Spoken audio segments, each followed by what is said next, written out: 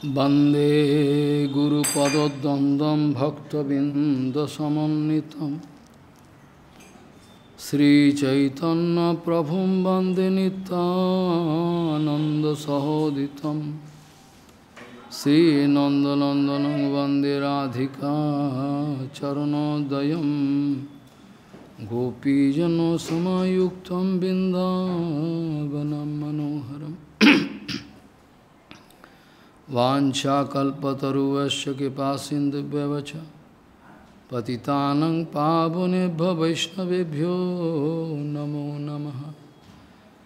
मूकं करोति वाचालं पङ्गुं लङ्घयतिगिरिं यत्कृपातमहं वन्दे परमानन्दमाधवं। वृन्दावै तुलसीदेव वै पिया वै केशवस्य च कृष्ण भक्ति पदे देवी सत्ववत्त्वयि नमो नमः।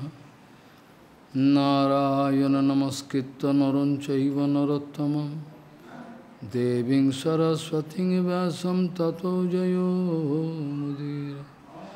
संकीर्तने कृष्ण कथोपदेशे गौरीयपात्रस्य प्रकाशने च सदानुरक्तो गुरुभक्तियुक्तो भक्ति प्रमोदाक्ष जगोद्वरुण्य धैर्यं सदा परिभवग्नमभिष्टदोहं तीर्थास्पदं शिवविरिञ्चनुतं शरण्यं भीतात्युहं पुनतपालभवाद्दिपूतं वन्दे महापुरुषते चरणारविन्दं यत्पादपल्लवनखचन्दमनिच्छटाय विस्फुरिजित किमपि गोपवधूष्वदर्शि पूर्णानुरागरससागरसारमूर्तिः साराधिकामयि कदा कृपां करोषि। श्रीकृष्णचैतन्य प्रभुनित्यानन्द श्री अद्वैत गदाधर शिवासादि गौरभक्तबिंद श्रीकृष्णचैतन्य प्रभुनित्यानन्द श्री अद्वैत गदाधर शिवासादि गौरभक्तबिंद। हरे कृष्ण कृष्ण कृष्ण हरे हरे हरे राम राम राम हरे हरे। आजानुलम्बितभुजौ कनकावदात संकीर्तनैकपितरो कमलायताक्षो भीष्माम्बरो द्विजवरो युगधर्मपालो वन्दे जगत्प्रियकरो करुणावतारो। हरे कृष्ण कृष्ण कृष्ण हरे हरे हरे राम राम राम हरे हरे। नमामि गंगे तव पादपङ्कजं सुरासुरैर्वन्दितो दिव्यरूपं भुक्तिं च मुक्तिं च ददासि नित्यं भावानुरूपेण सदा नराणां। गङ्गातरङ्गरमणीयजटाकलापं गौरी निरन्तरविभूषी त्ववामभागं नारायणो प्रियमनङ्गमदापहारं वाराणसीपुरपति भजवीशनाथं। वागीषजुष्वदने लक्ष्मीर्यस्य च वक्षसि यस्यास्ति हृदयसंवित् त्वं नृसिंहमहं भजे। हरे कृष्ण कृष्ण कृष्ण हरे हरे हरे राम राम राम हरे। असार संसार खलु दुःखस्वरूपी विमकः श्रुतः कस्य धनं कस्य स्नेहवान् जलते अनीशं न च इन्द्रस्य सुखं किंचिन्न सुखं चक्रवर्तिनः सुखम अस्ति विरक्तस्य मुनेरेकान्त जीवन संसार। गौरी गोष्ठीपति असार संसार खलु दुःखस्वरूपी विमकः श्रुतः कस्य धनं कस्य स्नेहवान् जलते अनीशं न च इन्द्रस्य सुखं किंचिन्न सुखं चक्रवर्तिनः सुखम अस्ति विरक्तस्य मुनेरेकान्त जीविनः। गौरी गोष्ठीपति श्रील भक्ति सिद्धांत सरस्वती गोस्वामी ठाकुर प्रभुपाद परमहंस जगद्गुरु জানিয়েছেন আমরা সত্যি কি গুরু বৈষ্ণবের চরণ চাই কি না, আমরা সত্যি কি সেই অপ্রাকৃত জগতের সত্য বস্তুকে প্রাপ্ত হতে চাই কি না, এটা পরীক্ষা করবার জন্য ভগবান আমাদের সামনে বিভিন্ন রকম বিপত্তি, বিভিন্ন রকম বিভীষিকা উপস্থিত করেন। গৌরীয় গোষ্ঠীপতি শ্রীল ভক্তি সিদ্ধান্ত সরস্বতী গোস্বামী ঠাকুর প্রভুপাদ পরমহংস জগদ্গুরু জানিয়েছেন আমি সত্যি সত্যি গুরু বৈষ্ণবের চরণ চাই কি না, আমি সত্যি সত্যি সে অপ্রাকৃত জগতের সত্য বস্তুকে পেতে চাই কি না, সে বিষয়টা পরীক্ষা করবার জন্য ভগবান আমাদের সামনে বিভিন্ন রকম বিপদ বিপত্তি সমস্ত উপস্থিত করে দেন। এই সব বিভিন্ন বিপদ বিপত্তি অতিক্রম করে বিভিন্ন লোভ লালসা আদি ষড়বর্গকে জয় করে ভগবানের কাছে উপনীত হওয়া নেক্সট টু ইম্পসিবল, অসম্ভব যদি বলা হয় তাহলেও কম বলা হলো। এরপরেও যদি কোনো শব্দ ডিকশনারিতে থাকে অসম্ভবের পরে সেটা, কিন্তু তথাপি আমরা আশার আলো আমাদের আছে। আমরা জানি আমাদের গুরুবর্গ ভগবানের নিজজন, তার কৃপাতে তাদের কৃপাতে আমরা হরিভজনে নেমেছি। প্রভুপাদ জানাচ্ছেন যে গুরু বৈষ্ণবের সেবা অনেকেই করে, গুরু বৈষ্ণবের সেবার একটা প্রদর্শনী অনেকের খোলে, কিন্তু বাস্তবিক গুরু বৈষ্ণবের সেবা করে কজন? প্রভুপাদ বলছেন যে গুরু বৈষ্ণবের সেবা বদ্ধজীব ততক্ষণ পর্যন্ত করে যতক্ষণ পর্যন্ত নিজের স্বার্থের কোনো বিঘ্ন না হয়। বদ্ধজীব গুরু বৈষ্ণবের সেবা ততক্ষণ করার একটা অভিনয় করে যতক্ষণ পর্যন্ত নিজের স্বার্থটা বিঘ্ন না হয়। যখন গুরু বৈষ্ণবের সেবা করতে করতে নিজের স্বার্থের বিঘ্ন উপস্থিত হয় তখন গুরু বৈষ্ণবের সঙ্গে এবার কি হয় না অসহযোগ আন্দোলন হয়। আপনারটা আপনি করে নিন, আমি করতে পারবো না, অসহযোগ আন্দোলন। প্রথমে অসহযোগ আন্দোলন হলো, তারপরে কিছুদিন পরে গুরুদেবের সঙ্গে প্রতিযোগিতা শুরু হলো। গুরুদেব এটা পারে, আমি পারি না, আমি করে দেখে নেব, দেখিয়ে দেবো আমি। তাহলে প্রথমে অসহযোগী আন্দোলন শুরু হলো, তারপরে প্রতিযোগিতা শুরু হলো, তারপরে লাস্টে বিরোধিতা, গুরুদেবকে কনফ্রন্টেশন, সামনাসামনি বিরোধিতা, গুরুদেবের মুখোমুখি লড়াই। এই আমাদের গুরু সেবার অবস্থা। অপ্রাকৃত জগতের গুরু বৈষ্ণবের সেবা কী বস্তু, এটা করা কি করে যাবে? কেন আমি, প্রভুপাদ জানাচ্ছেন, যে বস্তুটাকে আমি চিনি না, যে বস্তুটাকে আমি জানি না, যে বস্তুটা সম্বন্ধে কেউ যদি বলে আমি বুঝতে পারি না, আমার মাথায় ঢোকে না। যে বস্তুটাকে আমি চিনি না, যে বস্তুটা বুঝি না, যে বস্তুটার সামনে শুনলাম সাধারণ ব্যক্তির থেকে কিন্তু বুঝতে পারলাম না, অনুভব হলো না, যে বস্তুটার ইউটিলিটি উপযোগিতা আমি জানি না, কি হবে গুরু বৈষ্ণবদের, কী হয়, কী দরকার আছে, আমি তো ভালোই আছি, টাকা পয়সা প্রতিষ্ঠা ভালোই তো আছে, এগুলো আবার কি দরকার, গুরু বৈষ্ণব যাওয়া তো দরকার নেই। কাজেই যে বস্তুটার উপযোগিতা আমরা বুঝি না, আমরা সেই সব বস্তু প্রাপ্তি করবার জন্য আমরা সেই সব বস্তু পাওয়ার জন্য ব্যস্ত হয়ে পড়ি। এই মনুষ্য জীবন দুদিনের এই রক্ত মাংসের দুর্গন্ধ দূষিত, এই যে দুদিনের দুর্গন্ধ দূষিত এই রক্ত মাংসের একটা ঢেলা, রক্ত মাংসের একটা এর ভেতরে বিষ্ঠা মূত্র এগুলো আছে, এই একটা দেহটাকে আমি বুঝে নিয়েছি, এই দেহটাকে আমি আমার বুঝে নিলাম, এই দেহটা যে আমি নয় এটাকে বুঝতে পারল না, বড় মুশকিল। এই দেহটাই তো আমি। একটা সার্ভে হয়েছিল আমেরিকাতে 40 বছর আগে, 35-40 বছর আগে, যে কোন শব্দটা টেলিফোনে সবচেয়ে বেশি ব্যবহার হয়। हमारा हरिकथा में बताया था पहले, কোন শব্দটা সবচেয়ে বেশি ব্যবহার হয়, একটা সার্ভে হয়েছিল।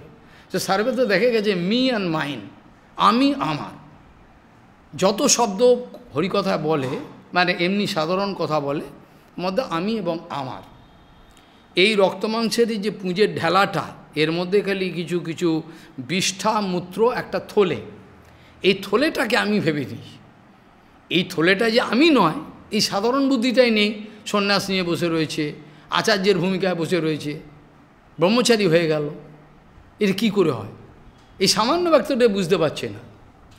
অমেদ্য পূর্ণে কৃমিকীট সংকুলে স্বভাব দুর্গন্ধি বিনিন্দিতান্তরে কলেবরে মূত্রে পুরুষে ভাবিতে রমন্তি মূরা বিরমন্তি পণ্ডিতা। অমেদ্য পূর্ণে কৃমিকীট সংকুলে স্বভাব দুর্গন্ধি বিনিন্দিতান্তরে কলেবরে মূত্রে পুরুষে ভাবিতে রমন্তি মূরা বিরমন্তি পণ্ডিতা। যারা বাস্তবিক পণ্ডিত, পণ্ডিত মানে সংস্কৃত জানে তা নয়, পণ্ডিত মানে, পণ্ডিতের ব্যাখ্যা করেছেন ভগবান শ্রীকৃষ্ণ। উদ্ধব জিজ্ঞাসা করছেন পণ্ডিত কাকে বলে? আমরা মনে করি সংস্কৃত জানলে পরে কিছু শাস্ত্রপত্র এরা পণ্ডিত, কিন্তু ভগবান বলছেন না, পণ্ডিত সে নয়। পণ্ডিত কাকে বলে? যে আমার কিসে বন্ধন হবে, কিসে আমার বন্ধন হয় আর কিসে মুক্তি হয়, এই ব্যাপারটা যিনি জানেন তাকে বলা হয় পণ্ডিত। পণ্ডিত বন্ধমোক্ষবিদ, পণ্ডিত সে যে আমার এই যে আমি ক্রিয়াকর্ম করছি আমার বন্ধন হবে, আমি বেরোতে পারবো না। এখন আমি একটা জন্মধারণ করেছি বাংলাদেশে, আবার জন্মগ্রহণ করব পরের জন্মে আফ্রিকাতে জঙ্গলে, তারপরের জন্মে হয়তো यूनेस्को यूनेस्को बोची, यूनेस्को कौन कंट्री में है, जेनेवा, वहाँ जन्मग्रहण करे, এরকম ধরনের একটা বিষয় চলবে। মানে এই চলছে 84 লাখ জনই, কেউ পার হতে পারছে না। এই মনুষ্য জন্মটা পেয়ে কেউ পার হতে পারছে না। এই মনুষ্য জন্মটা দেওয়া হয়েছে কেবলমাত্র হরিভজনের জন্য, আর অন্য কোনো কিছুর জন্য দেওয়া হয়নি। এই শরীরটা কোনো কিছুর জন্য দেওয়া হয়নি, কেবল এই শরীরটা ধারণ করে আমরা হরিভজন করে ভগবানের কাছে যাব, এই জন্য দেওয়া হয়েছে। কিন্তু আমরা আমাদের শরীর এবং শরীর সংক্রান্ত যেসব বিষয় আশয় এগুলো নিয়ে ব্যস্ত হয়ে রয়েছি। এত বড় একটা ফাঁদ, এটা মায়াদেবের একটা ফাঁদ, এটা একটা মায়াদেবের একটা ফাঁদ পেতেছেন, এর মধ্যে আটকে রয়েছি। আমরা বুঝতে পারছি না এই শরীরটা ছেড়ে পরে আমাদের ভগবানের কাছে শরীর ছেড়ে আমাদের ভগবানের নিত্য সেবায় যেতে হবে, এটা বুঝতে পারছি না। জড়জগতের আদমিগুলো, জড়জগতের লোকগুলো এত বোকা, ওরা নিজেদেরকে মনে করে বুদ্ধিমান, ওরা এতটাই বুদ্ধিমান মনে করে, ওরা বলছে যে জড়জগতের একটা লোক নদীতে ডুবে যাচ্ছে, জড়জগতে একটা লোক নদীতে ডুবে যাচ্ছে। যে জড়জগতের লোকের ভাবনাটা কি? জড়জগতের লোকটা ডুবে যায়, যাক, তার দামি জুতোটা দামি জুতো, ওটাকে উদ্ধার করা যাক, আর জামাটা খুলে নে, চাদরটা খুব দামি, আর লোকটা মরুক। জড়জগতের লোক এতটা বুদ্ধিমান, তারা বলছে যে মানুষটা ডুবে যাচ্ছে, যাক, আর কী আছে, আর কিন্তু জুতোটা অনেক দামি, 10,000 টাকার জুতো, তার জামাটা অনেক দাম, শাড়িটা অনেক দাম, ওটা বাঁচা। এটা হচ্ছে জড়জগতের লোকের বিচার।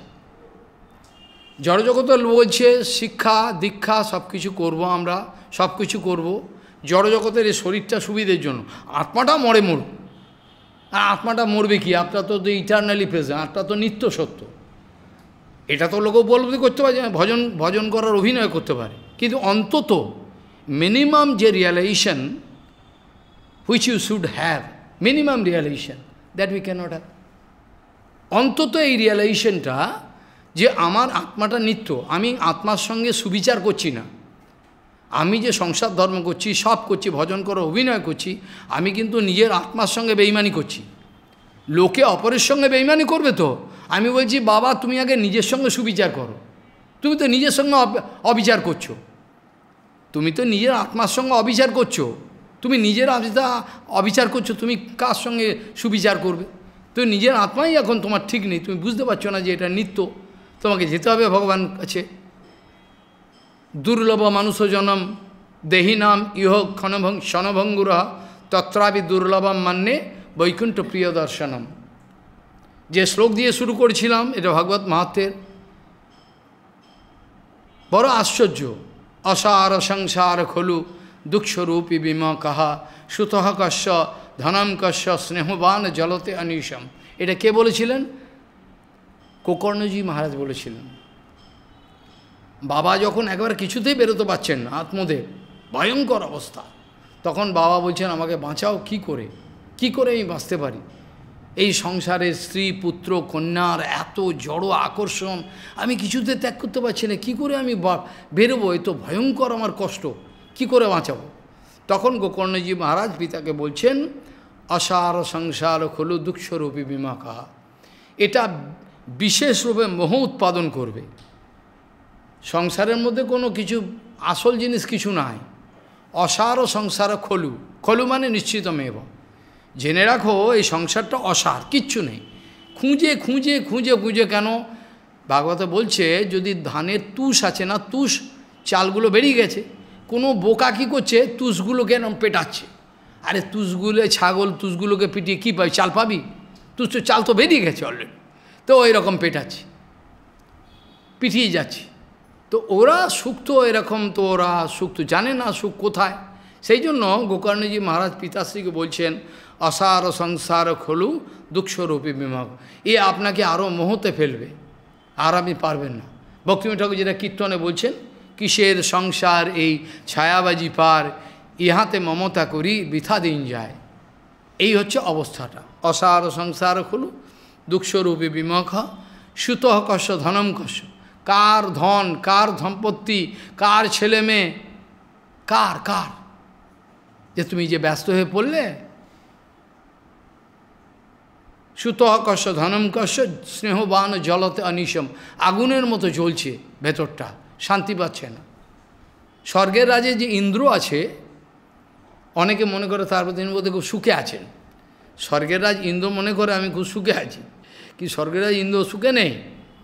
স্বর্গের রাজ ইন্দ্রের এমন একটা অবস্থা, নিজের কাঁচা খুলে যায় যখন অসুররা আক্রমণ করে, নিজের কাঁচা খুলে, নিজের স্ত্রীকেও বাঁচাতে পারে না।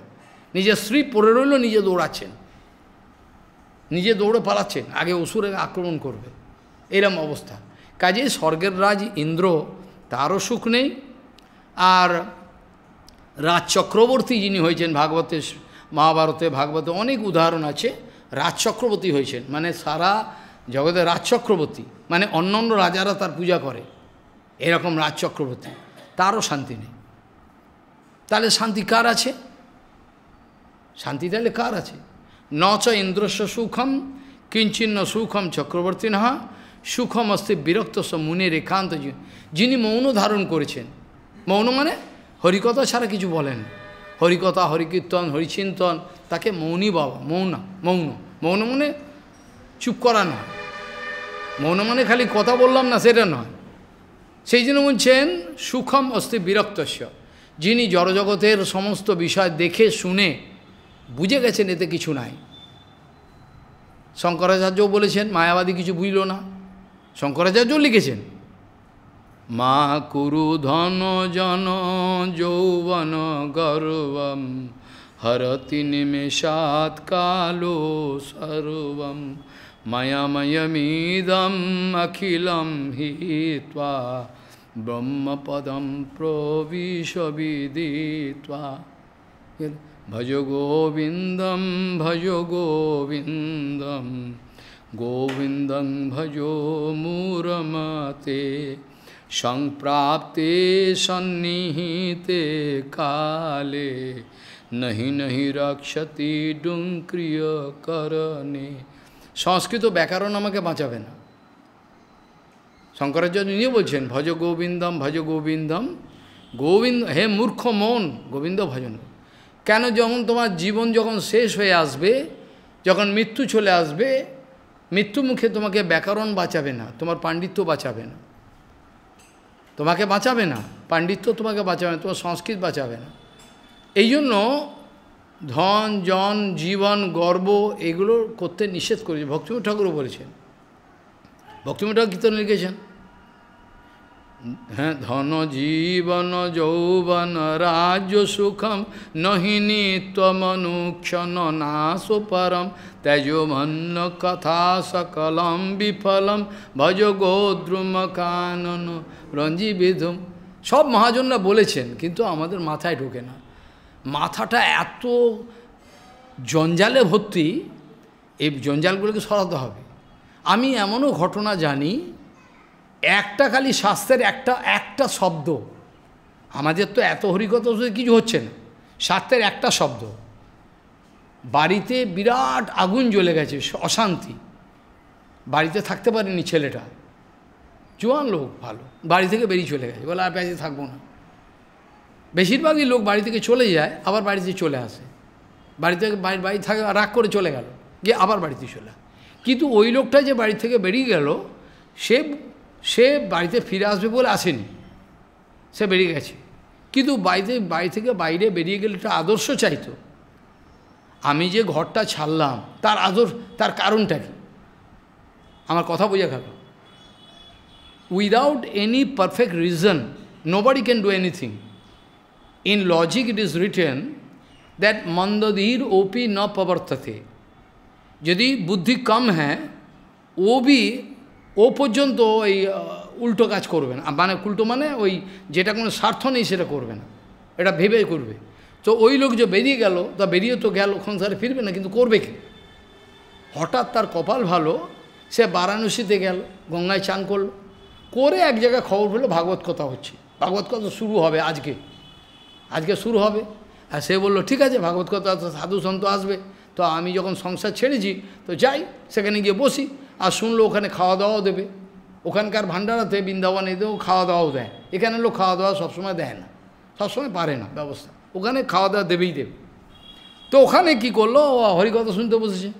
হরিকথা শুনতে বসে এবার সে একজন বৈষ্ণব, বারাণসী হলো, তিনি বৈষ্ণব ছিলেন, সে ভাগবত কথা বলছে।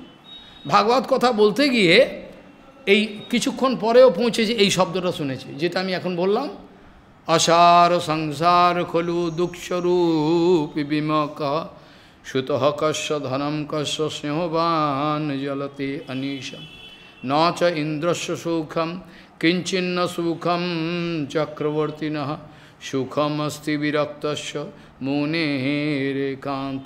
একটা শব্দ শুনেছে, অসার সংসার খলু দুঃখস্বরূপ, ব্যাস এই শব্দটা শোনার পরে বললো আমি আর বাড়ি যাব না, আর যাবই না।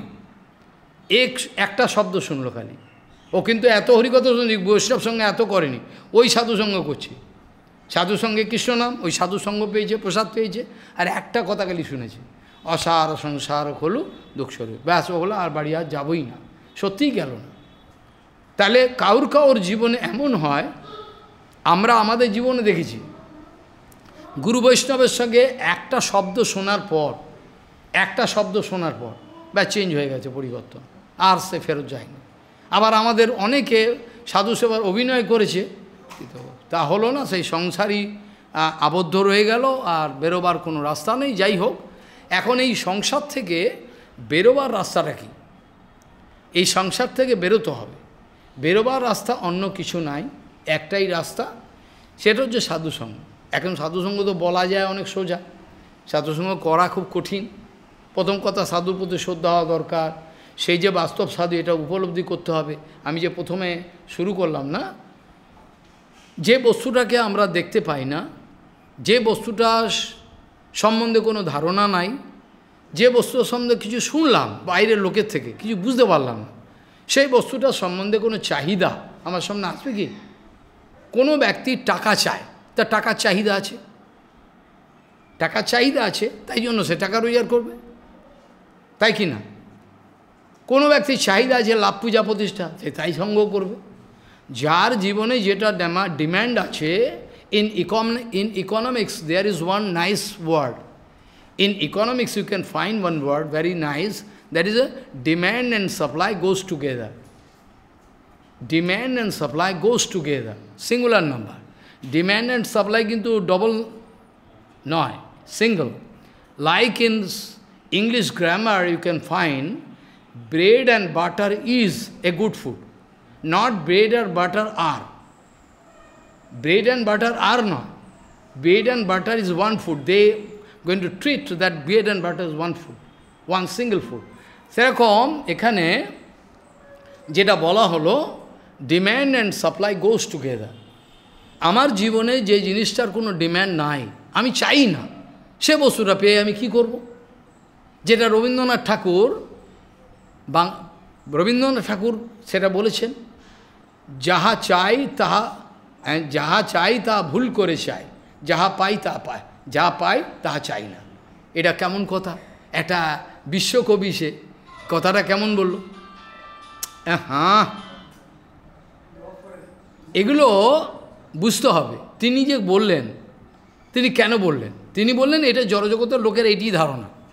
আমি অনেক সময় দেখেছি যে অনেক লোক অনেক জিনিস চেয়েছে, ভগবান এটা দাও, প্রার্থনা করেছে, উপবাস করেছে, এবার যখন সেই জিনিসটা পেয়ে গেল তার 2-1 মাসের মধ্যে খাটিয়া খাড়া, ভগবান আমাকে এটা দিলে কেন? আরে তুই তো চেয়েছিস। এরকম অনেক ঘটনা, অজস্র। শিবের উপবাস করেছে, পরিক্রমা করেছে, মহারাজ জল দিয়েছে, বলে প্রার্থনা করেছে ভগবান এটা দাও, আর যখন ওটা পেয়েছে কিছুদিনের মধ্যে এটাকে তো ভুল করে চেয়েছি, এটা ঠিক নয়, এ তো আমার অবস্থা খারাপ হয়ে গেল, আরও খারাপ হয়ে গেল। যেটা আত্মদীপজির হয়েছিল। আত্মদেবজি বলছে আমার কোনো সন্তান নাই, আমার সন্তান চাই। আরে তোমার সন্তান নাই, কপালে নাই, তোমার সন্তান কপালে লেখা নাই, তুমি সন্তান কি করে পাবে? কিন্তু সে বলছে আমার দিতে হবে। সে আত্মহত্যা করার জন্য জঙ্গলে চলে গেছে। যখন সে আত্মহত্যা করতে যাবে সেখানে একটা সাধুকে দেখতে গেল জলাশয়ের সামনে। সে সাধুটাতে গেলে, কী করছিস তুই? বলে আমি আত্মহত্যা করবো না, আত্মহত্যা করতে দেবো না, আমি সামনে রয়েছি। বলে না। বলে তাহলে আপনি তাহলে আমাকে কী পাগল? বাবা ভেতরে চলো, কেন আসো? আত্মহত্যা করতে দেবো না আমি তোমাকে। আত্মহত্যা কেন করবে? বলে আমাকে সন্তান দিতে হবে। বললো তোমার তো সন্তান লেখা নেই, তোমার কপালে সন্তান লেখা নেই, 7 জন্ম সন্তান। বলে আমার সন্তান দিতেই হবে, সন্তান আমায় দিতেই হবে। জোর জবরদস্তি করছে। সে সাধুকে বলছে আমি না, যদি সন্তান আশীর্বাদ দেন আমি আত্মহত্যা করব। সাধু তখন কি করে, একটা ফল নিয়ে সে মন্তব্য তার ভজনের বল দিয়ে বললো ঠিক আছে, যা সন্তান হবে, কিন্তু অমুক তিথিতে তোর স্ত্রীকে খাওয়াতে হবে। হয় সে বাড়ি চলে গেল, নাচতে নাচতে ফল পেয়েছি। যেটা চিত্তকেতু রাজা করেছিল, আশীর্বাদ করেছে আমার ছেলে হবে। আরে সত্যিই তো হলো। চিত্তকেতু রাজা নাচতে নাচতে আরম্ভ করে রানীকে দিতে গেল। আর সে শুনলো না যে ঋষিটা এলো, ঋষি কি বললো তোকে, সেটা তো মন দিয়ে শুনলো না। তাকে রঙ্গিরা ঋষি বলল, রাজন তুমি পুত্র চাইছো তো ঠিক আছে, তোমার একটা হর্ষ-শোকপ্রদ ছেলে হবে। কথাটা আর ফুল অ্যাটেনশন দিল না। He could not pay full attention to the word that you can get A Son who can give you both pain and pleasure. That is less interested. He is dancing, O I am going to get one সন, আমি একটা ছেলে পাবো। এই চলে গেল নাচতে নাচতে।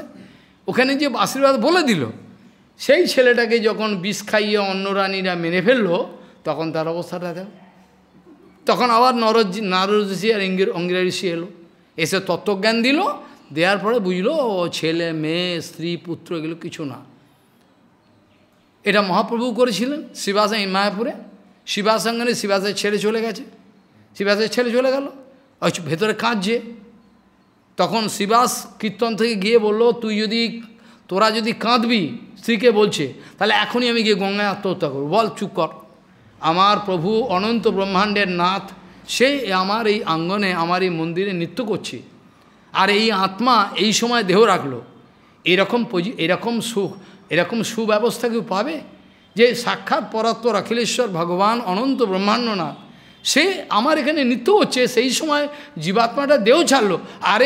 আমি এই ধরনের মৃত্যু আশা করি, আমাকে কি ভগবান দেবে?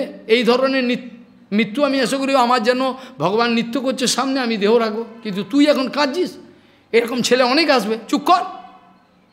এইভাবে চুপ করিয়ে দিল, এখন চুপ করলো। এরকম ধরনের অনেক ঘটনা ভাগবতে আছে। হিন্দিতে একটা কথা আছে, समझदार आदमी के लिए इशारा काफ़ी है। হিন্দিতে একটা কথা আছে, समझदार आदमी के लिए इशारा काफ़ी। যারা বোঝার অল্প কথায় বুঝে যাবে, আর যারা বোঝার না কিছু যতই বলো বুঝবে। আত্মদেবের এই অবস্থা।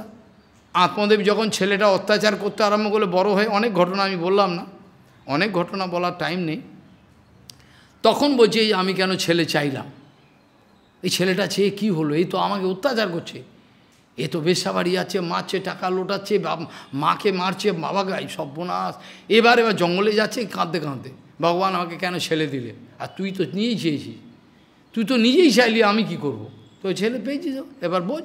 বলে না, কাই জন্যে এইটাই রবীন্দ্রনাথ ঠাকুর একটা আমাদের বোঝবার জন্য এটা বলেছেন।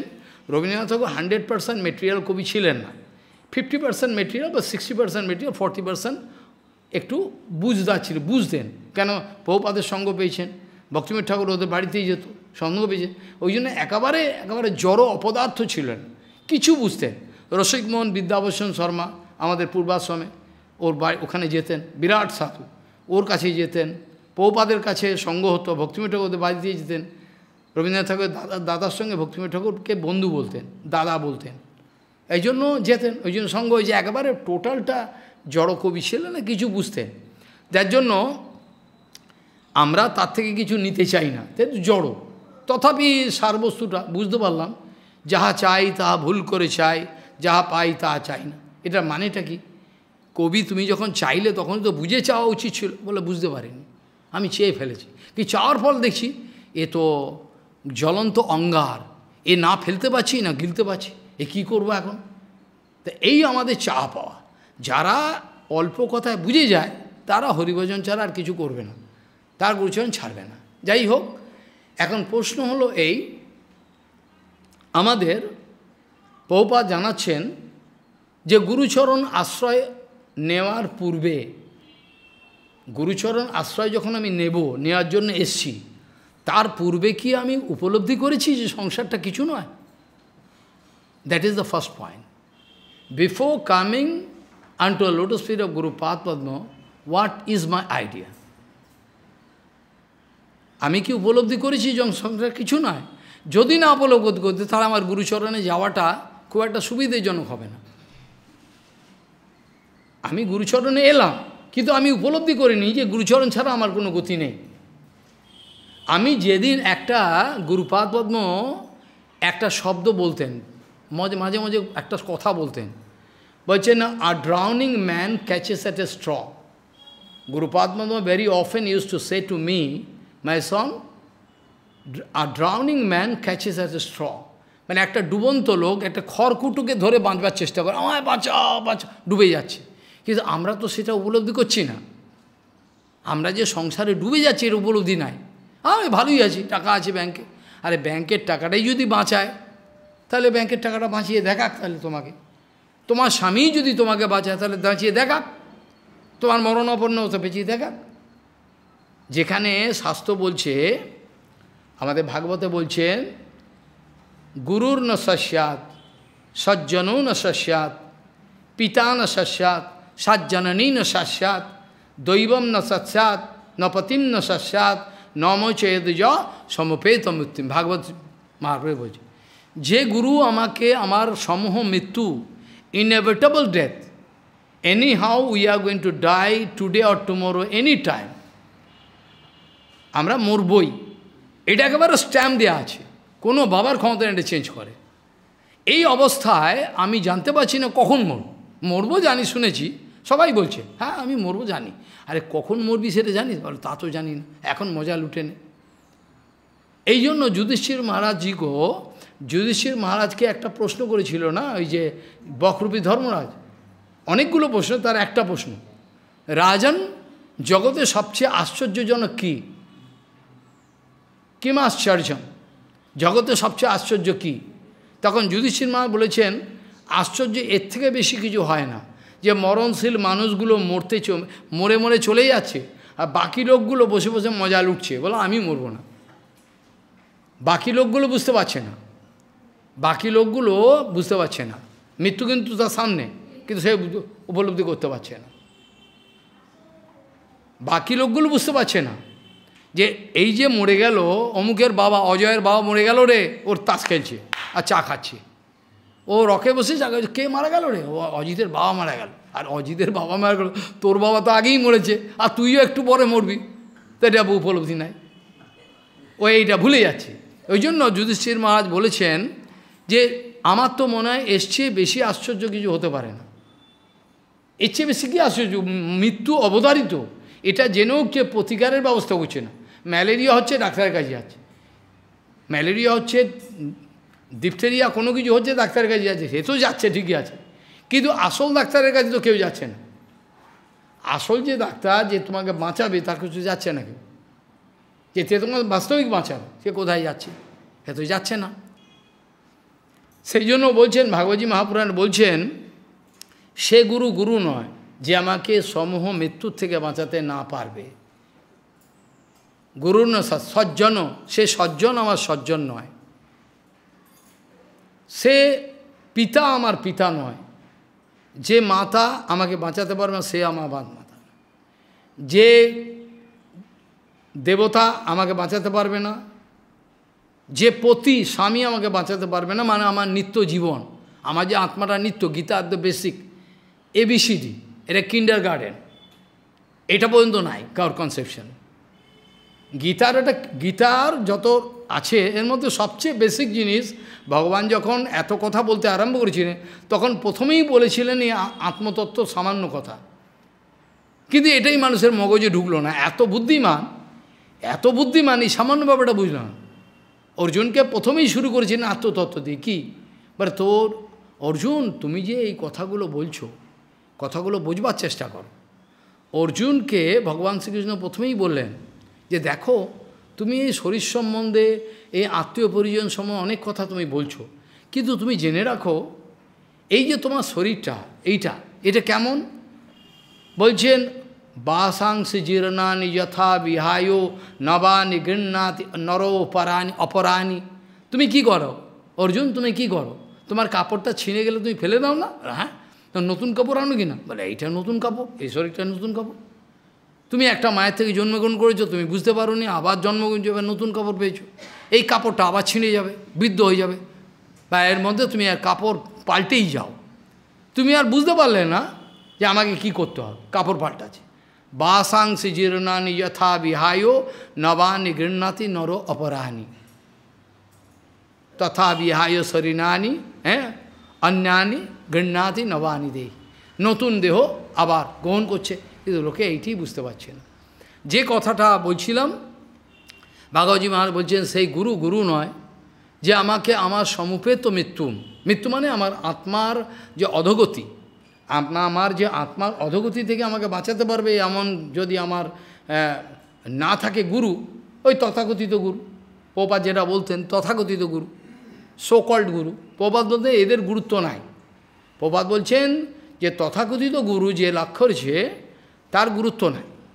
প্রভুপাদ বলতেন যিনি আমাকে শতকরা শতভাগ মঙ্গল দিতে পারেন, যিনি আমাকে আমার সমুপেত মৃত্যু থেকে উদ্ধার করতে পারেন, যিনি আমাকে 100 ভাগের মতো 100 ভাগ মঙ্গল দিতে পারেন, আমি তার চরণ আশ্রয় করব। আমি সবার চরণ আশ্রয় করতে যাব না, আমি সবার চরণে যাব না তেল মাখাতে। যিনি আমাকে 100 ভাগ বাঁচাবেন, আমি একটা গুরু এসছে বাড়িতে, নিয়ে নে দীক্ষাটা, আর দীক্ষা ও ধরনের বস্তু নয়, হ্যাঁ নিয়ে নে দীক্ষাটা, নিয়ে নে, এসে গেছে যখন, দীক্ষা এ ধরনের বস্তু নয়, পাগল ছাগলের কথা। আমি বলছিলাম দীক্ষা নেওয়ার আগে তোমার অনুভব হয়েছে কিনা যে আমার দীক্ষা নেওয়া, আমার রক্ষাকর্তা কেউ দরকার। If you feel your self helpless, then you can seek support from somebody. If you are not at all going to feel that you are helpless, how you can seek, কি করে তুমি পড়বে? তুমি তো নিজে অনুভবই করছো না যে আমি বিপন্ন। তাই জন্য দীক্ষা নেওয়ার আগে আমি যে বিপন্ন এটা অনুভব করতে হবে। তা নাহলে তোমার গুরুচরণে তোমার যে গুরুচরণে গমন, ওটা অভিগমন হবে না। গমন হতে পারে, অভিগমনের মানে আলাদা, আর গমনের মধ্যে গমন মানে আমি গেলাম আর রক্তমাংসে গুরুদেব লম্বা চওড়া ফর্সা দেখতে ভালো বেশ সুন্দর, এইগুলো দেখলাম, এটা হলো এই জড় দর্শন। কিন্তু অভিগমন মানে কি, আমি গুরুচরণে কেন এসছি না, গুরুচরণে এসছি, গুরুচরণ হচ্ছে একমাত্র আমার রক্ষাকর্তা, আর কেউ নাই, আমার আর কেউ নাই, অনন্ত ব্রহ্মাণ্ডে গুরু ছাড়া আমাকে কেউ বাঁচাতে পারবে না, এটা আমি উপলব্ধি করে তবে আমি গুরুর কাছে গেছি। চারিদিক থেকে লাথি ঝ্যাঁটা আগুন এগুলো দেখে পুড়তে পুড়তে গুরুর কাছে এবার বাঁচান। যেমন একটু আগে বলছিলেন ডুবন্ত মানুষ, একটা খড়কুটো গুরু মহারাজ বলতেন, একটা খড়কুটো তোরে বাঁচাচ্ছে, সেরকম অনুভব তোমার হয়েছে? যদি না হয় তোমার আশ্রয় নেওয়া কিন্তু হবে না, পরিষ্কার হয়নি। অনেকবার উনি বলেছেন যে আশ্রয় নেওয়ার ব্যাপারটা বুঝবার চেষ্টা করো। তিনি বারবার বলতেন আশ্রয় কাকে কে নিতে পারে, কেমনভাবে এটা বোঝো। আশ্রয় কীভাবে নেয়, আমাকে সন্ন্যাস দেওয়ার পর আবার বোঝালেন বারবার, জানেন আমি বোকা। তিনি বললেন আশ্রয় না কাকে বলে জানো বাবা? আমি মোটামুটি শুনেছি, বুঝেছি না, কিছু বোঝোনি। এই যে আমার এটা কি, আমি বললাম এটা আপনার সন্ন্যাসের দণ্ড। সন্ন্যাসের দণ্ডটা কেমন আছে? বলে খাড়া হয়ে আছে। কবে থেকে? যবে থেকে আপনি রেখেছেন। হ্যাঁ ঠিক কথা। আর সন্ন্যাস দণ্ডটা শুইয়ে দাও, শুয়ে দিলাম। এবার সন্ন্যাস দণ্ডটা কতদিন পর্যন্ত শুয়ে থাকবে? আমি যতদিন আপনি না সরান। হ্যাঁ ঠিক বুঝেছ।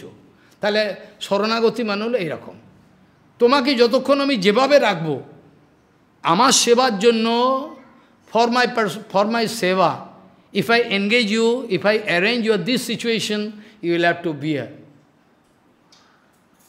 তোমাকে এটা সহ্য করতে হবে। আমি তোমাকে ভগবানের সেবার জন্য এইভাবে রেখেছি, তোমাকে এইটি করতে, আমার কষ্ট লাগে, আমি শুনবো না, এভাবেই থাকতে হবে তোমার। আর যদি না থাকো তোমার আনুগত্য নেই, তুমি চলে যাও, তোমার মঙ্গল হবে না। তুমি কেন এসছো আমার কাছে সময় নষ্ট করতে? তোমার তো মঙ্গল হবে না। যেভাবে গুরু বৈষ্ণব রাখবে সেভাবে আমি থাকবো, যেটা হিন্দিতে তুলসীদাসজি বলেছেন, যাই বিধি রাখি রাম তাই বিধি রহিও, সীতারাম সীতারাম সীতারাম কহিও। এটা সোজা ভাষায় বলেছেন উনি। কে যেভাবে গুরু বৈষ্ণব বলে তাদেরকে সেইভাবেই যদি আমি বুঝতে পারি, তাহলে আমি খুব শীঘ্রই দিব্যজ্ঞান পাবো। তাহলে ওই মন্ত্রের ফুঁক নিয়েছি, গুরুদেব কি করবেন, আসছে আমাকে দীক্ষা দেন, ঠিক না, কিন্তু বাস্তব দীক্ষা হলো না। যিনি দীক্ষা নেওয়ার সঙ্গে সঙ্গে চলে, আমার দীক্ষা হয়ে গেছে, দীক্ষা হয়ে গেছে, এই দীক্ষা হয়ে গেল, চল বাড়ি চল, এবার দীক্ষা হয়ে গেছে। প্রভা তো এটাকে দীক্ষা বলে না। তারা আমাকে দেখে নাই, আর আমি তাদেরকেও কোন সম্বন্ধ আমার তার সঙ্গে নাই। যারা দীক্ষা নেওয়া বাড়ি চলে গেল, বাড়ি চল, দীক্ষা হয়ে গেছে। কত সালে নিয়েছেন? 1960 সালে। আচ্ছা তাই নাকি, আপনার দীক্ষা হয়ে গেছে? বলে হ্যাঁ, কিন্তু দিব্যজ্ঞান হয় নাই। প্রভা বলছেন কী ধরনের দীক্ষা? যে দীক্ষার দ্বারা আমার দিব্যজ্ঞান এলো না, আমি এখনও বুঝতে পারলাম না এটা জড় সংসার, এটা হচ্ছে অপ্রাকৃত, এই সামান্য ভেদটা, এটা জড়জগতের এই ক্রিয়াকর্ম করলে আমি ফেঁসে যাব, আর এরমভাবে চললে আমি বেঁচে যাব, এইটি বুঝতে পারলাম না। তাহলে জড় কোনটা, প্রাকৃত, মানে জড় বস্তু অপ্রাকৃত বস্তুকে আলাদা করে বোঝবার ক্ষমতাই হলো না।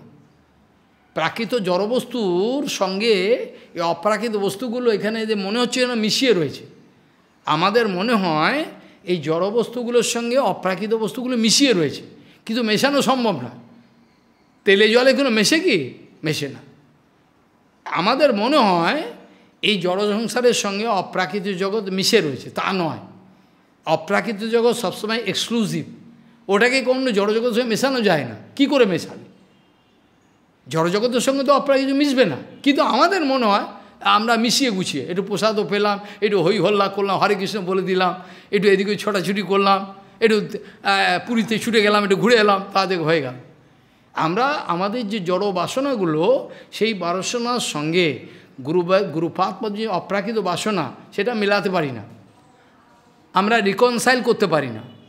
গুরুপাদ পদ্মের যে অপ্রাকৃত ইচ্ছা আশা, এটার সঙ্গে আমার ইচ্ছা আশাতে আমি মেলাতে পারি না, আর মেলাতে না পারার জন্য আমি ঠকে যাই, আমার ভজন হয় না।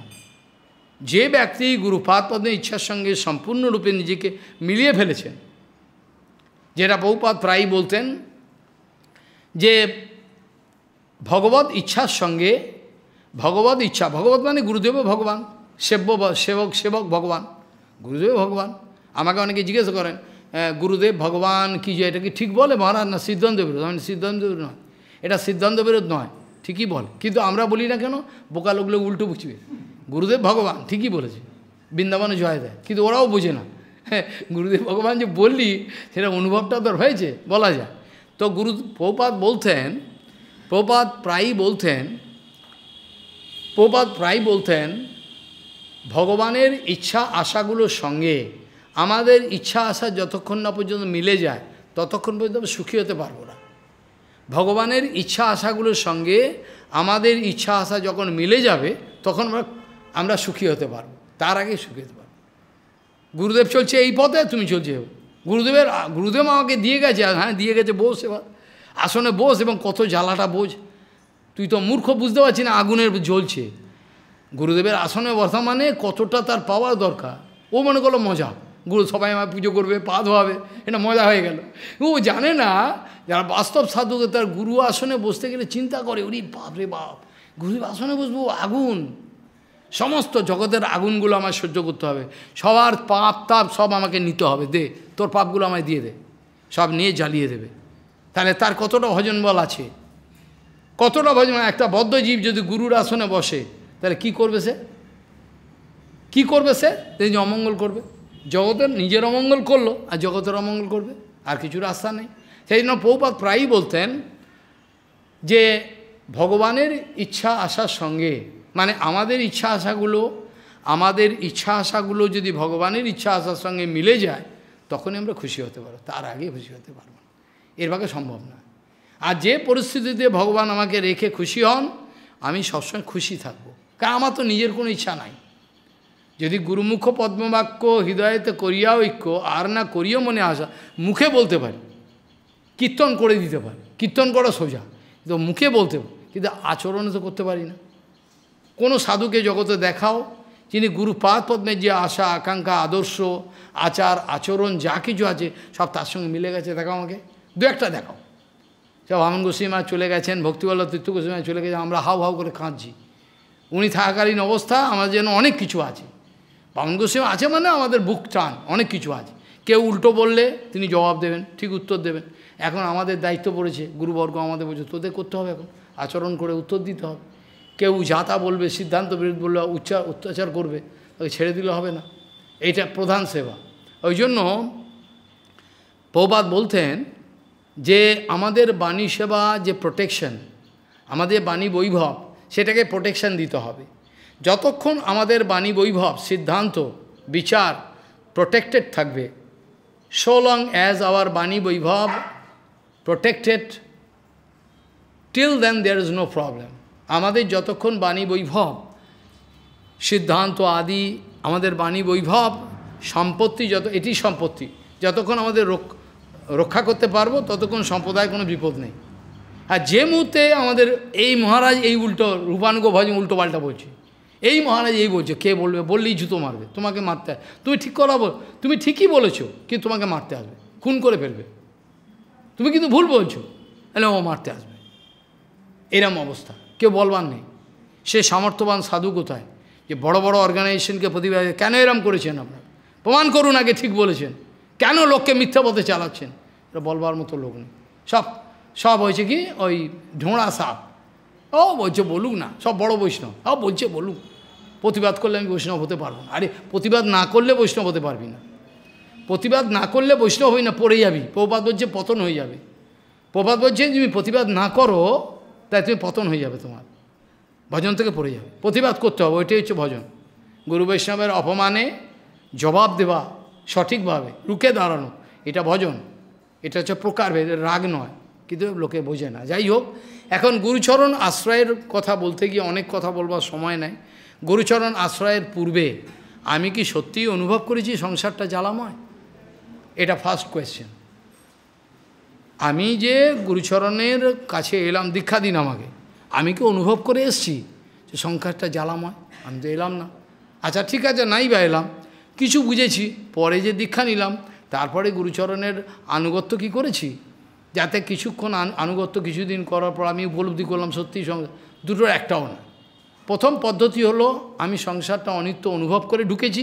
আচ্ছা অনেকে হয় না, বেশিরভাগ 50-60% লোক এরম হয় না, আসে মহারাজ আমার বাঁচান, ঠিক আছে। তাও যদি এলো আত্মনিবেদনটা যদি ঠিক হয়, আত্মনিবেদন যদি ঠিক হয় আনুগত্য, এবার তারপরে এই গুরু আনুগত্য করতে করতে উপলব্ধি করলো যে সত্যি সংসার অনিত্য, তারপরে এবার সংযত হলো, সেটাও হচ্ছে না। তাহলে প্রথমে অনুভব করে আসা লোক হচ্ছে উত্তম একেবারে। আর যারা পরবর্তীকালে এলেন যে হরিনাম করতে করতে আমি, সেটা মধ্যম। আর যারা ভেড়ার মতো, ভেড়া মানে আমাদের নিষ্কিঞ্চন মহারাজ চণ্ডীগড়ের নিষ্কিঞ্চন মহারাজ প্রায় মজা করে বলতেন, ভৈঁসো কা সামনে ভেড়ি পিটনা, ভৈঁসো কা সামনে ভেড়ি পিটনা, ভৈঁসের সামনে ভেড়ি পেটাও, ও করে আমি ঘুরবে, ও কিছু যা আসে না, ও কিছু বুঝবে না, এই ভৈঁসো কা সামনে ভেড়ি পিটনা, ঠিকই বলেছি। তা যত বলো, যত বোঝাও, ও বুঝবার লোক নয়, এরা বুঝবার জন্য আসেনি। হ্যাঁ, আমাদের বামন গোস্বামী বলতেন, এরা খিচুড়ি খেতে এসছে, এরা কি হরিকথা শুনবার লোক, এরা কি হরিকথা শোনা, এরা খিচুড়ি খেতে এসছে, খিচুড়ি দিয়ে দেয়, তাতে চলে যাক বাড়ি, কী করবে এরা। যাই হোক, এখন আশ্রয় নেওয়ার ব্যাপারটা খুব ভাইটাল। তারপরে এবার আলোচনা করা যাবে এই মহাপুরুষকে যে ভগবান পাঠিয়ে দিয়েছে। অনেক কথা বলবার টাইম নেই। যেসব যারা গুরুর কাজ করেন তাদের মধ্যে দুটো ক্যাটেগরি আছে, আর তিনটে। এক ক্যাটেগরি হলো বদ্ধজীব, কিছুই বোঝে না, খালি প্রতিষ্ঠার জন্য গুরুগিরি করে, ও তো নরকে যাবে। দ্বিতীয় হলো প্রথমে সিদ্ধ মহাত্মা ছিল না, ও ভজন করতে করতে সিদ্ধ অবস্থা হয়ে গেছে, এবার সে গুরুর কাজ করতে পারে। বোঝা গেল? একটা সাবজেক্ট ম্যাটার আলোচনা করতে গেলে মাসের পর মাস, একটা আমি তো একসঙ্গে বলছি, একটা বিষয় আলোচনা মাসের পর মাস, তাই বিভিন্ন দিক তবে বুঝবে লোকে। তাহলে একটা হলো জড়জগতের কুলগুরু, এই আমি দীক্ষা হয়ে গেছে, জানেন? হ্যাঁ, বুঝতে পেরেছি, তোমার দেখেই বোঝা যাচ্ছে দীক্ষা হয়ে গেছে, হ্যাঁ, বলতে হবে না। তা হয়ে গেল এই এক ধরনের। আরেক রকম গুরু আছে, তারা এসছেন, এসে ভজন করতে করতে সিদ্ধ হয়ে গেছে, মানে গুরুদেব আনুগত্য করেছেন, তারাও গুরু কাজ করতে পারেন। আরেক আছে নিত্য সিদ্ধ, তারা ভগবান, এই যেমন এই মহাপুরুষ এনাকে পাঠিয়েছেন ভগবান, জগতে পাঠিয়েছেন লোককে, বদ্ধজীবকে উদ্ধার করার জন্য। যেটা ভগবান শ্রীকৃষ্ণ বলছেন না, যেমন আমরা মাছ ধরি তো ছিপ ফেলে বসে থাকে, ভালো ভালো চারা দেয়, দিয়ে পৌপাদেই চারা দিতেন, কি ভালো ভালো খাওয়া, প্রসাদ, মন্দির, সুন্দর ব্যবস্থা, এইগুলো করে চারা দেয়, এর মাছগুলোকে ধরে টেনে। মাছ কিন্তু চালাক, মনে করে একটু ঠুকরে দেখলো যে আবার পালায়, আবার মাছ কী করলো, গিলে আটকে গেল। এবার বড়শি দিয়ে বহুপাত কী করতেন, সব কেশব গোস্বামী মহারাজ আদি সব আমাদের গুরুবর্গ এ বড়শি দিয়ে তুলতেন বদ্ধজীব করে, না আসবে না, জালে ফাঁসবে না, যেটা কীর্তনে ভক্তিময় ঠাকুর বলছে না, হ্যাঁ, আর কেন মায়া জালে পরিতেছ জীব মিন, নাহি জানো বদ্ধ হয়ে রবে তুমি চিরদিন তুমি বদ্ধ হয়ে থাকবে, বুঝতে পারছো না? জীবকে মিন মানে মাছের সঙ্গে তুলনা করা হয়েছে। মায়া জলের মধ্যে ঘুরছো, আরে মায়া জালে, আর কেন মায়া জালে হ্যাঁ পড়িতেছে জীববি, নাই জানো, তুমি জানো না বদ্ধ হয়ে চিরকাল পড়ে থাকবে। এখনও চেতন পেয়ে কৃষ্ণকে বা সিন্ধু জলে, হ্যাঁ, অনায়াসে থাকো তুমি হয়ে কৃষ্ণ প্রেমাধীন। কৃষ্ণ এই মহাপুরুষগণকে পাঠিয়ে দিয়েছে, এই নিত্যসিদ্ধ জগতে পাঠিয়ে যা বাঁচিয়ে নাও ওইসব লোকজন, এটা বানানো কত নয়, ভাগবতে কত প্রমাণ চাও, আমি একটা তুমি বসবে ধৈর্য ধরে, আমি বলে দেবো। ভাগবতের প্রমাণ আছে, এই মহাপুরুষগুলোকে ভগবান পাঠাচ্ছেন, ভাগবতের ডাইরেক্ট প্রমাণ। জনস্য কৃষ্ণাদ বিমুখস্য দৈবাদ অধর্মশীলস্য সুদুঃখিতস্য অনুগ্রহায় হো চরন্তি নূনম ভূতানি ভাব্যানি জনার্দন। কে বলেছে? ভাগবতে। কত প্রমাণ চাও? সব আমি একটা প্রমাণ দিই। এরা ভগবান ইচ্ছে করে পাঠিয়ে, এদের যাও তো যাও, ওদেরকে বাঁচিয়ে নিও, ওদের পাঠিয়ে নিয়ে এসো বদ্ধজীবগুলোকে, ওদের বোঝাও, ওরা করবে না, ওরা শুনবে না, শুনতে চায় না, ওদের বোঝাও, বুঝিয়ে ওদের নিয়ে আসো। কিছু গতি নেই রে, গতি অন্য কোনো গতি থাকলে তুই চিন্তা করতি। আমাদের কাছে যদিও অল্টারনেটিভ কিছু থাকতো, তাহলে এটা করবো ওটা করবো, কথাটা বোঝা গেল না। যদি আমাদের কাছে কোনো অল্টারনেটিভ থাকতো, আর হরিভজন না করে অন্য কিছু করা যায়, তাহলে আমরা চিন্তা করতাম, কিন্তু অল্টারনেটিভ তো নাই। অল্টারনেটিভ আমাদের বিকল্প নাই, তো বিকল্প নাই, এই একটাই, তোমাকে আজ না হলে তুমি যদি করবো না, তোমাকে কোটি জন্ম পরে এই লাইনে আসতে হবে। আর তোমার পালাবার রাস্তা নেই। কোন রাস্তায় যাবে? এই রাস্তায় আসতে হবে। আজ না তো কাল পরশু কোটি জন্ম পরে এই রাস্তায় আসতে হবে, কোনো রাস্তা নেই। তাই এই মহাপুরুষগণ এসেছিলেন, তিনি কোথায় আবির্ভাব হয়েছিলেন, তার বাবার নাম কি, মান, এগুলো আমি বলতে রাজি নয়। কেন? এগুলো তোমরা বই পড়ে জেনে নেবে। আমার উদ্দেশ্য হলো, হরিকথার দুটো অ্যাসপেক্ট আছে, একটা হচ্ছে অন্টোলজিক্যাল অ্যাসপেক্ট, একটা মরফোলজিক্যাল অ্যাসপেক্ট। আমি সবসময় তাত্ত্বিক দিকটা আলোচনা করতে চাই, গুরু বৈষ্ণবের আনুগত্য। আমার গুরুবর্গ কেশব গোস্বামী মহারাজ আদি আমাকে এই শিক্ষা দিয়েছেন যে তুমি বাবা সবসময় যে আবির্ভাব তাত্ত্বিক দিকটা, অর্থাৎ তাদের বাণী স্বরূপটা তুলে ধরবে। কে বাণী স্বরূপটা না গেলে তা গুরুদেবের রক্ত মাংস দেখবে। গুরুদেব কেন লম্বা বুড়ো, জানেন, বুড়ো চলতে পারে না, এইসব দেখবে। গুরুদেব দেখতে গিয়ে এসব দেখবে। মানে প্রভুপাদ বলতেন জগন্নাথ দেখতে গিয়ে পুঁই গাছের মাচা দেখে। জগন্নাথ দেখতে গেল, গিয়ে জগন্নাথ দেখতে পেলবে না, পুঁই গাছের মাচা। তাই এই গুরু বৈষ্ণব কী দেখবে? যে গুরু বৈষ্ণবকে দেখতেই পাই না, তার গুণগানই বা কী করে করব, তার কীর্তনই বা কী করব, তাকে কী বা ভোগ লাগাবো? আরে আমি তো চিনি না, রক্ত মাংসের দেহটা নিয়ে পড়ে রয়েছি। হ্যাঁ, এগুলো বড় আশ্চর্য বিষয়। এই জন্য বলছেন নায়াম আত্মা প্রবচনে লভ্য ন মেধায়া ন বহু ন শ্রুতে ন। বহু শুনে লেকচার দিলাম, বহু শুনলাম, বহুত, তাতেও লাভ করা যায় না। যাকে তিনি ভগবান আমার বলে নিয়েছেন, তুই আমার, যেদিন ভগবান তোমাকে আমার বলে শেখা, তুই আমার, সেদিন থেকে তুমি বুঝতে পারবে, সেদিন তুমি তত্ত্ব বুঝতে পারবে, নাহলে বুঝবে না, নাহলে বোঝা সম্ভব। উপনিষদে অনেক শ্লোক আছে, বেদেও আছে, উপনিষদেও আছে, অনেক কিছু, কিন্তু এগুলো বুঝবার মতো লোক নেই, শুনবার মতো ধৈর্যও নাই। যাই হোক, এই মহাপুরুষ এসেছিলেন, তিনি যে একজন এত বড় মহাপুরুষ তাকে অনেকেই জানতে পারেন নাই।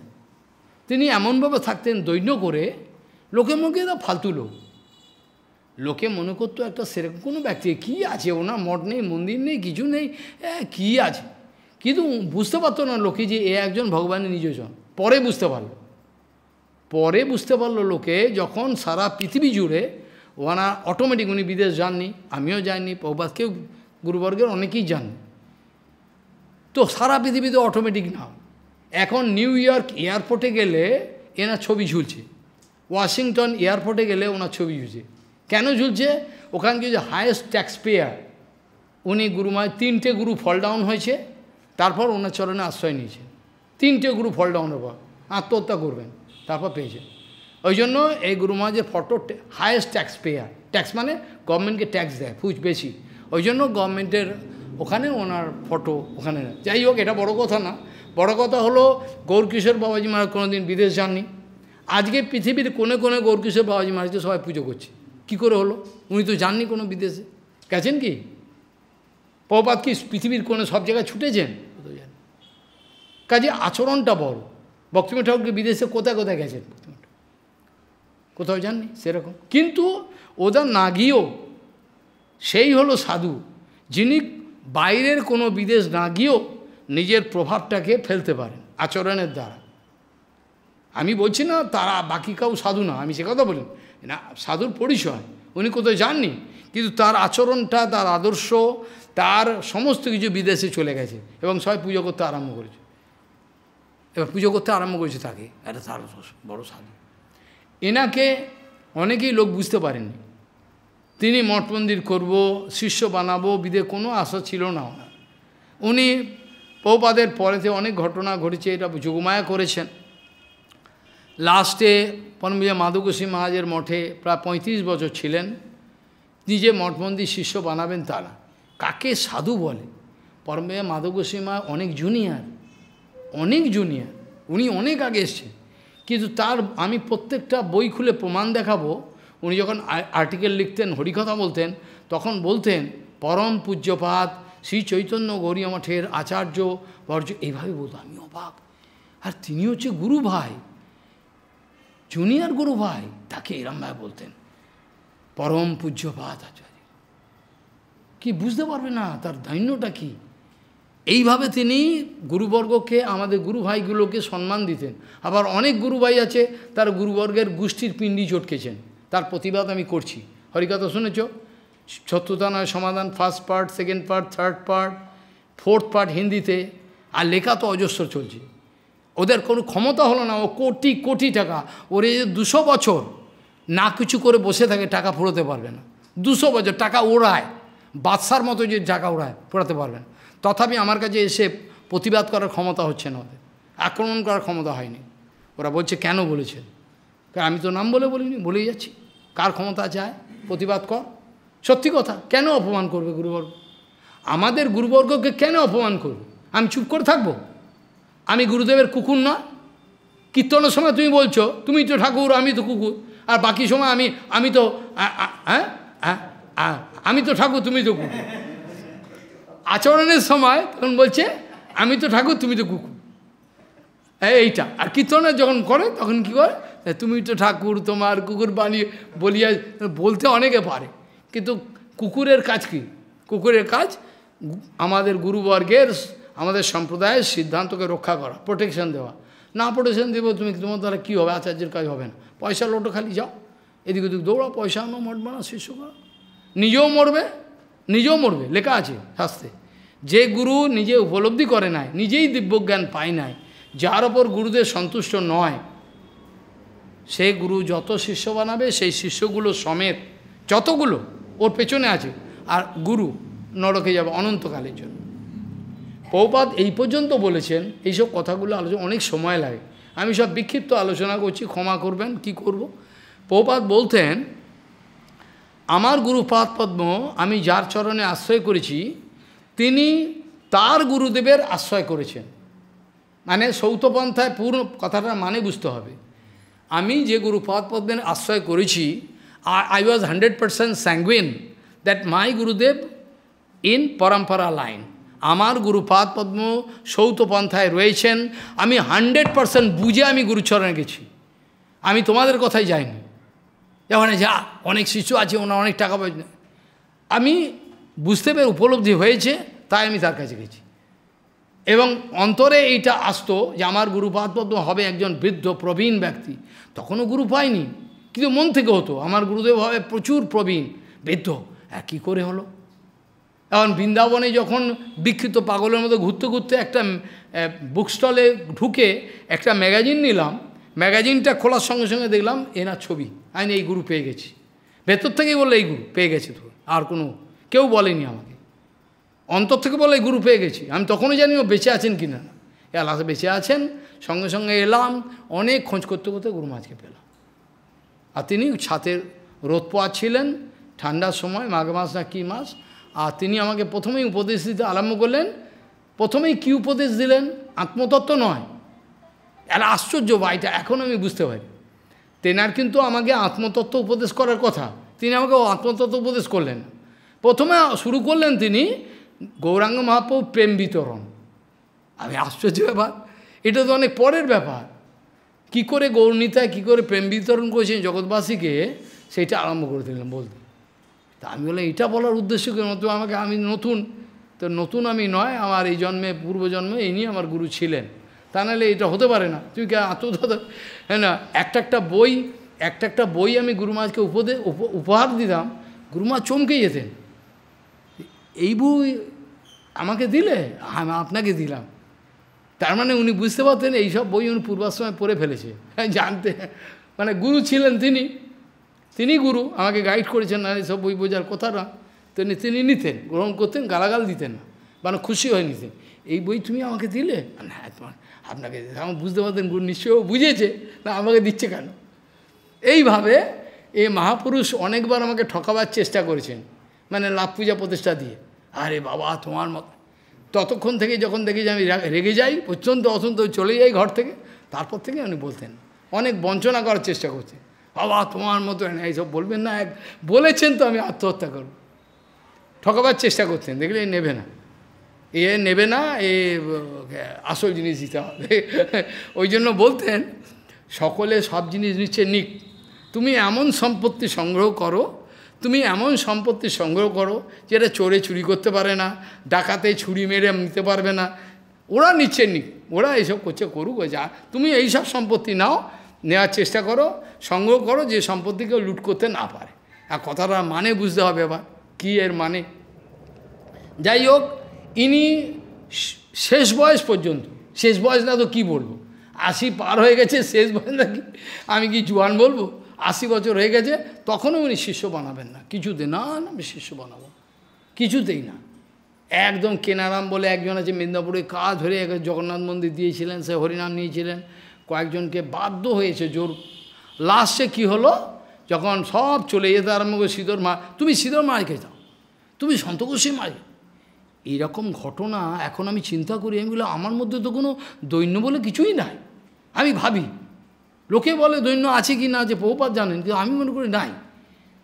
ছিল সন্তোষী মা, সন্তোষী মা আজকে ছোটো বয়সে গুরু মহারাজ বন মহারাজ বাড়ি থেকে নিয়ে এসছেন, ছোট্ট বয়সে সন্তোষী মা বলতেন উনি আমার শিক্ষাগুরু, উনি আমাকে নিয়ে এসছেন। সেই সন্তোষী মার সম্বন্ধে একটা কলেজের প্রিন্সিপাল, ভাইস প্রিন্সিপাল, তিনি খোঁজ করতে করতে গুরু খুঁজছেন, করতে করতে একবার চৈতন্য গৌরী মঠে এসে গেছেন, এর খোঁজ পেয়েছেন এখানে একজন মহাপুরুষ থাকেন, মহারাজ আমাকে দীক্ষা দিন, অমুক তমুক কান্নাকাটি আরম্ভ করেছেন। ভাইস ভাইস ভাইস এরা তোমার কলেজের প্রিন্সিপাল, ভাইস প্রিন্সিপাল তিনি শান্তভাবে বলছে, বসুন বাবা বসুন, সবাইকে আপনি বলতেন, একটা বাচ্চা ছেলেকে আপনি, বসুন বাবা বসুন বাবা। আর ঘরে ঢুকলেই বৃদ্ধ বাচ্চা দেখতে পেতেন, ঘরে কেউ ঢুকে পড়লে আগে আওয়াজ পেলেন, কি জানেন না কে এসছে, একটা বাচ্চা ছেলে ঢুকলো, উনি তো জানেন না, বা সবই অন্তর্যামী জানেন, জানেন না বললে ভুল, ঘরে ঢুকছেন একটা বাচ্চা ছেলে, ঘরে আওয়াজ হলো, সঙ্গে সঙ্গে হাত এরকম, মানে ঘোড়ায় ঢোকার একটা আওয়াজ পেলেই সঙ্গে সঙ্গে এরকম, মানে কে ঢুকলো, আমি ঢুকলাম কি কেউ ঢুকলো, ঘরে আওয়াজ পেলো দরজা, সঙ্গে সঙ্গে মাথাটা নিচু করে ধন্যবাদ। তা দৈন্যগুলো আস্তে আস্তে চিন্তা করি কী আশ্চর্য, সেই প্রিন্সিপাল কাঁদছে, আমাকে দিতে হবে। আপনি কোথা থেকে এসছেন বাবা? আমি বেহালার ম্যান্টনের কাছ থেকে। আপনি গঙ্গা ছেড়ে খালে এসছেন, মানে কথাটা বুঝলাম না। ওখানে আপনার গঙ্গা রয়েছে, পরমপুর সন্তোষী মহারাজ, গঙ্গা পবিত্র, ওখানে যান, কিন্তু খালি বিলে এসছেন কেন, মরবেন বলে এলেন, ওখানে যান। না আমার আপনি না, আপনি ওখানে যান, আপনার কাছে, আপনি সঙ্গ করতে উনি প্রকট রয়েছেন, তেজিয়ান সাধু, ওখানে যান, আমি যোগ্য নই। আমি অবাকারী, ভগবানের একজন নিজজন, এত পাওয়ারফুল একটা ভগবানের নিজজন, সেই রকমের দৈন্য করছে, ছোট্ট গুরু ভাই, আমি ওখানে যান।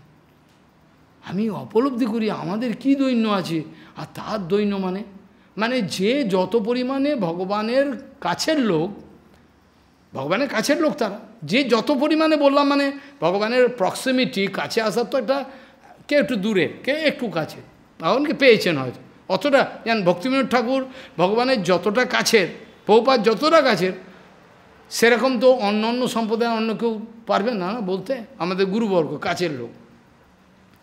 সেই জন্য তিনি প্রতিজ্ঞা করে নিয়েছিলেন, আমি কোনো দীক্ষা করব না, মঠ মন্দির করব না।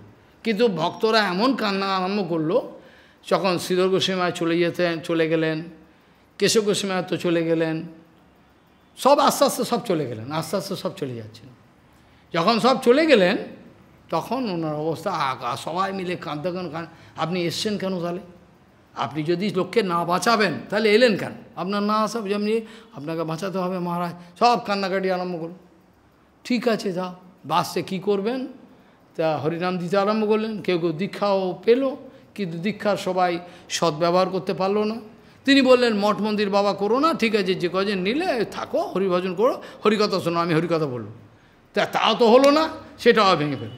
ভজনকুটি হওয়ার পর মা জমি নিতে হবে, লোকে বাইরে থেকে আসছে, কোথায় থাকবে বলে এবার আরম্ভ করলো করে, এবার মঠ মন্দির এবার ছড়াতে আরম্ভ করে, যেটা শ্রীধর গোস্বামী মহারাজ বলে। শ্রীধর গোস্বামী বারবার বলেছেন করতে জন্য একটা মঠে থাক, করো না, পারবে না, এসব হ্যাপাটা পোয়াবে কে?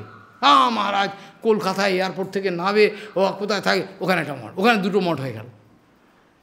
মহারাজ মঠ করো না, এখানে বসো, আমার কাছে বসো, হরিকথা শোনো, হরিকীর্তন শোনো, এতেই সব হবে। মহারাজ না করলে কি হয়, ওগুলো কোথায় থাকবে, এত লোক আসে। বই বাবা হয়ে বাড়াতে এখন হলো কি অস্ট্রেলিয়া, বলিভিয়া, সব জায়গায়। আর সামলাবে এটাকে, মঠ মন্দিরগুলো বন্ধ থাকে, একটা পূজারি আসে, জল তুলসী দেয়, বন্ধ করে চলে যায়। এই হচ্ছে আমাদের এতগুলো মঠ। আরে মঠ তো তাকে বলবো যেখানে মহাপুরুষ আছে, যেখানে হরিনাম সংগীত, সেটাই নাই। মঠ কাকে বলবো? মঠ কি ইট পাথরে? আমি এটা ইট পাথরের দেয়ালটাকে মঠ বলছি? একটা গৌড়ীয় সাধু হচ্ছে চলন্ত গৌড়ীয় মঠ। একটা গৌড়ীয় সাধু যেখানে বসবে সেটা গৌড়ীয় মঠ, এটা গৌড়ীয় মঠ। এখানে হরিকথা কিন্তু আর কোনো ধান্দাবাজি চলবে না, এখানে কোনো ধান্দা চলবে না, খালি হরিকথা কিন্তু যারা তারা আসবে, যে কয়জন আসে হল, আর কোনো ঝামেলার মধ্যে নেই। তো এইগুলো বুঝবার মতো ব্যক্তি কোথায়? যাই হোক, লাস্টে কী হলো, ওনাকে একটা মঠ দান দিলেন কে? বর্ধমানের রাজা, বর্ধমানের রাজা বাহাদুর তাকে একটা মঠ দান, কালনাতে, কালনা মঠে থাকতেন, একাই সব করতেন, কোনো কেউ নেই, পূজা থেকে আরম্ভ করে অর্চন সব, রান্না থেকে ভিক্ষা থেকে সব। এমন নিষ্কিঞ্চন ছিলেন যে একাদশীর দিনে তিনি নির্জল উপবাস ভিক্ষা করতে গেছেন। লোকে বলছে আপনি একাদশীর দিন নির্জল উপবাস করতে বলেন, আমাকে 50টা টাকা দেও বলেছে, ভিক্ষা আনতে হবে, আমার তো রাধা অষ্টমী আছে, উৎসব করব। আবার চিঠি আছে আমার কাছে, উনি একজনকে লিখছেন, অমুক প্রভু আপনি আমাকে 50টা টাকা ধার দিতে পারেন, আমি অমুক মাসে আপনাকে ফেরত দিয়ে দেব। তো এতটাই নিষ্কিঞ্চন ছিলেন, মানে কল্পনা করে ইচ্ছা করে লুটতে পারতেন। এনাদের কথায় ভগবান নাচে, এনাদের কথা ভগবান না, ইনি চাইতেন ভগবান আমাকে টাকা দাও, টাকা দেবে, বস্তা বস্তা টাকা, কোটি কোটি হিরে জবরত পাঠিয়ে দেবে, কিন্তু বলেননি, সবসময় বলেছেন তোমার চরণে মতি থাকবে। তো তাই হোক, যাই হোক, এইভাবে একাদশীর দিনে ভিক্ষা করতে গেছেন, গিয়ে মাথা ঘুরে গেছে, সিঁড়ি দিয়ে পড়ে গেছেন। তবুও 10 টাকা, 50 টাকা না, 10 টাকা, তখনকার দিয়ে 10 টাকা অনেক মূল্য। 1957 সাল না 56 সাল, সেই সময়কার কথা বলছি, ভয়ঙ্কর। এই হচ্ছে অবাক। আর তারপর কি হলো, এই বৃদ্ধ বয়সের শেষ পর্যন্ত প্রভুপাদ যা করেছেন, শেষ বয়স পর্যন্ত হরিকথা বলে গেলেন, কীর্তন করে, আর কোনো কিছু না। যখনই বাইরে হরিকথা কীর্তন না হতো, অন্য কথা, উনি দুঃখ পেতেন সবসময়, যে আসবে হরিকথা বলতে পারবো। অনেক ভক্ত, বিদেশি ভক্ত আসতেন, এসে বলতেন মহারাজ আপনি তো প্রভুপাদের অনেক সঙ্গ করেছেন, তো আপনার থেকে প্রভুপাদের সম্বন্ধে কিছু জানতে চাই। পুরীতে যখন ওনার বয়স হয়ে গেছে 99 বছর পেরিয়ে গেছে প্রায়, না 99 বছর, কি 99 বছর না, আরও বেশি, 100 বছরই তো পূর্তি, 99 বছর কমপ্লিট হলো, 100 বর্ষ পূর্তি হলো পুরীতে হয়ে, বাইরে থেকে ভক্ত এসছে। তো ওনার কাছে এবার বাঞ্ছাকল্পতরুস্য, মহারাজকে এখানে বসাও, আসো এখানে আসো, তো এখানে আসো, বসো এখানে, বসো এখানে, এখানে বসো মহারাজ, মহারাজ এখানে বসো, আমি বলছি এখানে বসো, এখানে বসো, এখানে বসো। হ্যাঁ, হলো কি, এবার মহারাজকে এবার সেবক ঢুকেছে দুপুরের সময়, অত্যন্ত বৃদ্ধ অবস্থা। তো মহারাজকে বলছে মহারাজ বাইরে থেকে লোক এসছে, প্রভুপাদের সম্বন্ধে কিছু আপনার কাছে শুনতে চায়, প্রভুপাদের সম্বন্ধে আপনার কাছে কিছু শুনতে চায়। গুরু মহারাজ বলছেন দেখো বাবা, আমার তো বৃদ্ধ বয়স, আমার কিছু মনে আছে না আছে মনে করতে পারছি না, আচ্ছা দেখি কি হয়। বলছে আমার তো মনে কিছু নাই, অনেক বৃদ্ধ বয়স, দেখো 100 বছর পার হয়ে গেছে, আর দেখি কিছু মনে হয় কি না দেখি। এই তো অনেক তো শুনেছি, অনেক বুঝতে, বয়সটা বুঝছো তো। বলতে আরম্ভ করলেন বলা, ও বাবা 2-2.5 ঘন্টা চলে গেল, প্রভুপাদ বলছি। ফরেনারটা অবাক, সে বলছে একটু আগে উনি বলছিলেন যে আমার কিছু মনে নাই, দেখি কিছু মনে থাকি, 2.5 ঘন্টা কন্টিনিউয়াসলি উনি বলছেন প্রভুপাদের সম্বন্ধে, কত পুরনো কথা।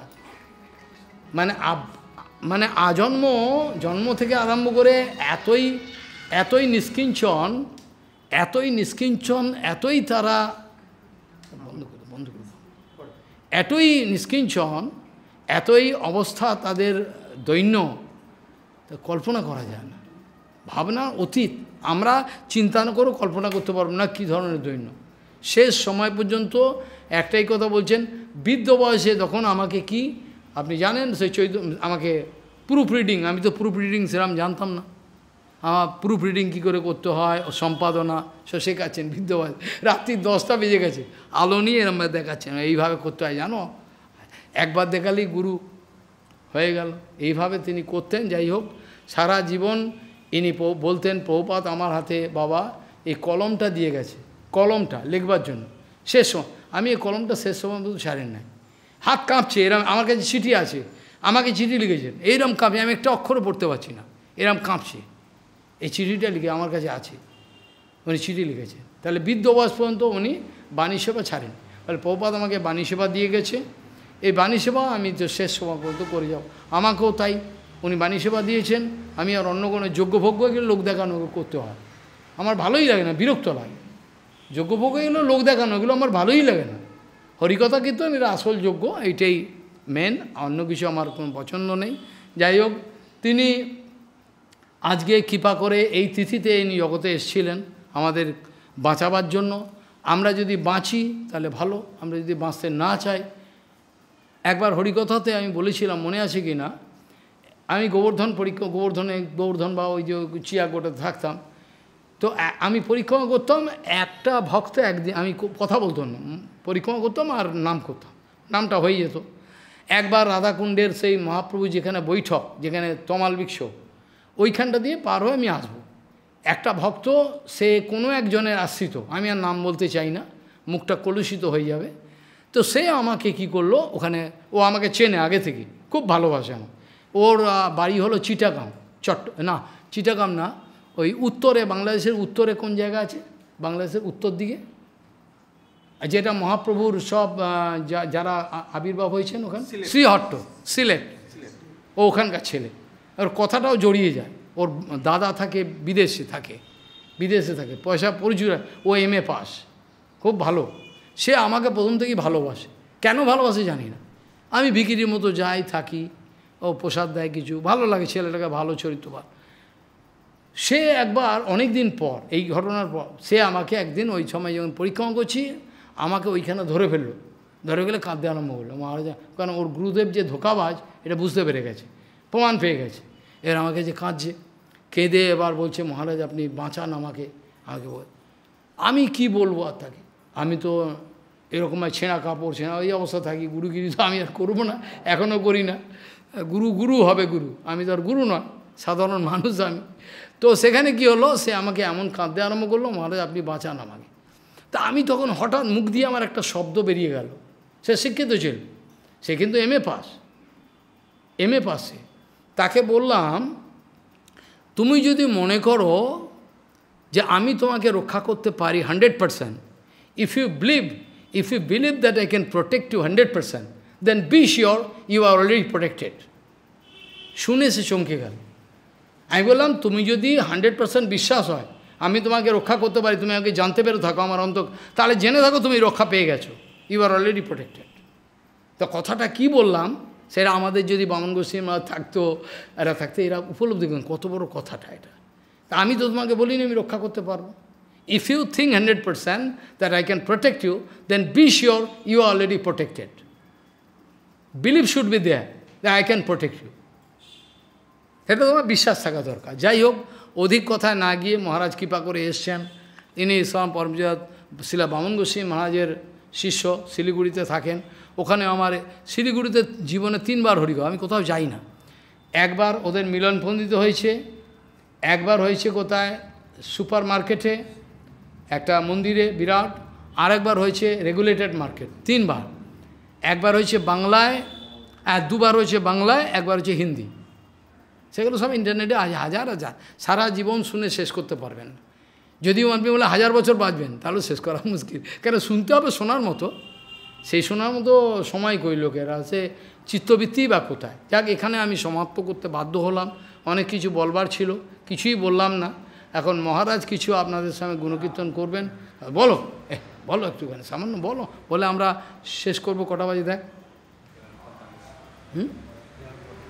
হ্যাঁ, তার actually I can, majority of the population present here, they all understand Bengali.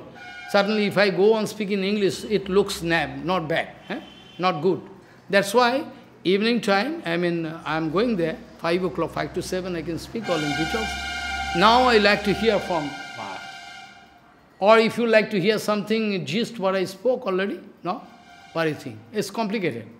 Better I cannot speak. আচ্ছা তুমি বলো। ইংরেজি বাংলা মিশিয়ে বললে ভালো লাগে না, বিছিয়ে লাগে, এটা কে বুঝবে কি বুঝবে, না আমার একদম বাজে লাগে। কোনো সময় বাংলা হলে বাংলাই হলো, হিন্দি হলে হিন্দি, মেশানো ভালো লাগে না। কিন্তু থাকে মাঝে মাঝে 2-1টা শব্দ বেরিয়ে যায়। ঠিক আছে, বলো মহারাজ, বলো তাতেই করো, আমাদের যেতে হবে। এটা দে Bande Guru Padadandam Bhakta Vinda Samarnitam Sri Chaitanya Prabhu Bande Nityananda Swahaditam Sri Nandanandanang Bande Radhika Charanadayam Gopijana Samajuktam Brindavana Manaharam Fulindivur Kantimindu Rahabatam Shapriyam Shiva Shankamudar Kastavudharam Pitambar Sundaram Gopinangnyanat Polaricito Gogopi Shumabritam Govinda Kalavinuvadhanam Dipangam Bhushanam Bhaji Padavyaistva Vinavaradashamiva Nanatkuda Vishmiklu Divi Jachi Shvakhayate Mamarashustu Rashustu Nitam Dashvayate Mamarashustu Rashustu Satam Vanisha Kalpaturucha Kalpasanu Vaivacha Patitvanam Pavani Bhuvishnavi Bhuvu Nama Namo Brindavai Tulsi Devai Priyavai Vishvachacha Krishna Bhakti Devi Shuttavatai Nama Nama Sri Krishna Chaitanya Prabhu Nityananda Sri Advaita Gadadhar Sri Vasadi Sri Gaur Bhaktavinda Hare Krishna Krishna Krishna Hare Hare Hare Rama Rama Rama Hare Hare Sarvagre Modi Gurupad Padmani Tundela Prishnu Vishnupad Ashtotharaja Ramane Srimad Bhaktivedanta Bhaman Goswami Sri Guru Maharaj Charan Saraja Shastra Koti Shastam Dandavat Pranam Gavan Kori Evam Nitundela Prishnu Vishnupad Ashtotharaja Bhaktivedanta Pajatuk Maharaj Charan Saraja Satukoti Pranam Guru Vedanta Niyamag Acharya Nitul Parigan Keshwashin Thakur Charan Satukoti Pranam Jai Bhakti Siddhanta Jagat Guru Bhagavatamrita Charane Shastra Koti Shastra Navata Pranam Gapur Modi Shikha Mil Bhaktivedanta Govinda Maharaj Charan Satukoti Pranam উপস্থিত আমাদের পরম পূজ্য তিনি শ্যামদাস বাবাজি মহারাজ চরণে উপস্থিত ভক্ত এবং মাতৃবৃন্দের চরণে আমার যথাযোগ্য প্রণাম জ্ঞাপন করি মহারাজকে আদেশ করেছেন কিছু কথা বলার কিন্তু আমি হরিকথা সম্বন্ধে আমি অনভিজ্ঞ আমার কিছু জানা নেই যৎকিঞ্চিৎ আমার অপরাধ ভুল ত্রুটি আপনারা মার্জন করবেন তো বলছেন দুঃখ হত সুখাইচ পশ্চাৎ বলছেন যারা মহৎ সাধু মহাত্মা আজকে আমাদের পুরী গোস্বামী মহারাজের আবির্ভাব তিথি বলছেন এই গোস্বামীগণ আজকে যারা মহান্ত সাধু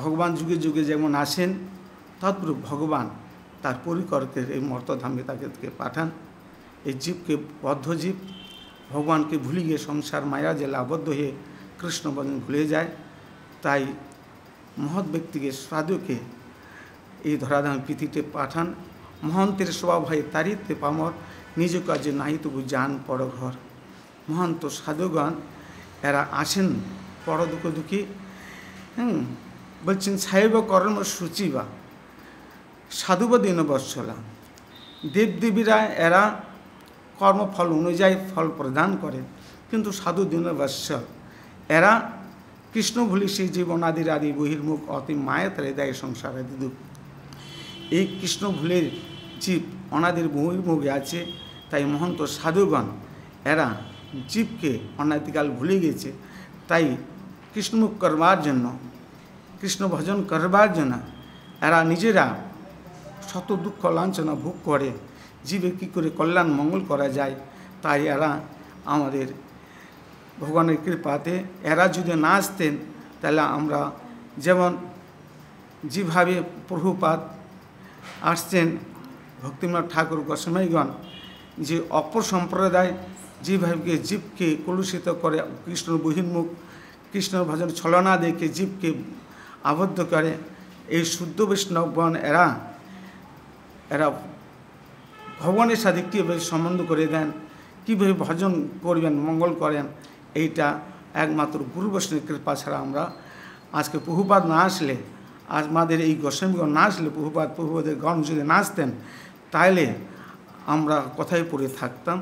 আজকে এদের কৃপাতে আমরা এই শুদ্ধ ভক্তির ধারা আমরা বুঝতে পারছি। কিছুটা আমরা সব সম্পূর্ণভাবে গ্রহণ করতে না পারলেও আমরা এটা জানতে পারছি গুরু বৈষ্ণব ভগবান তিনের স্মরণে হয় বিঘ্ন বিনাশন।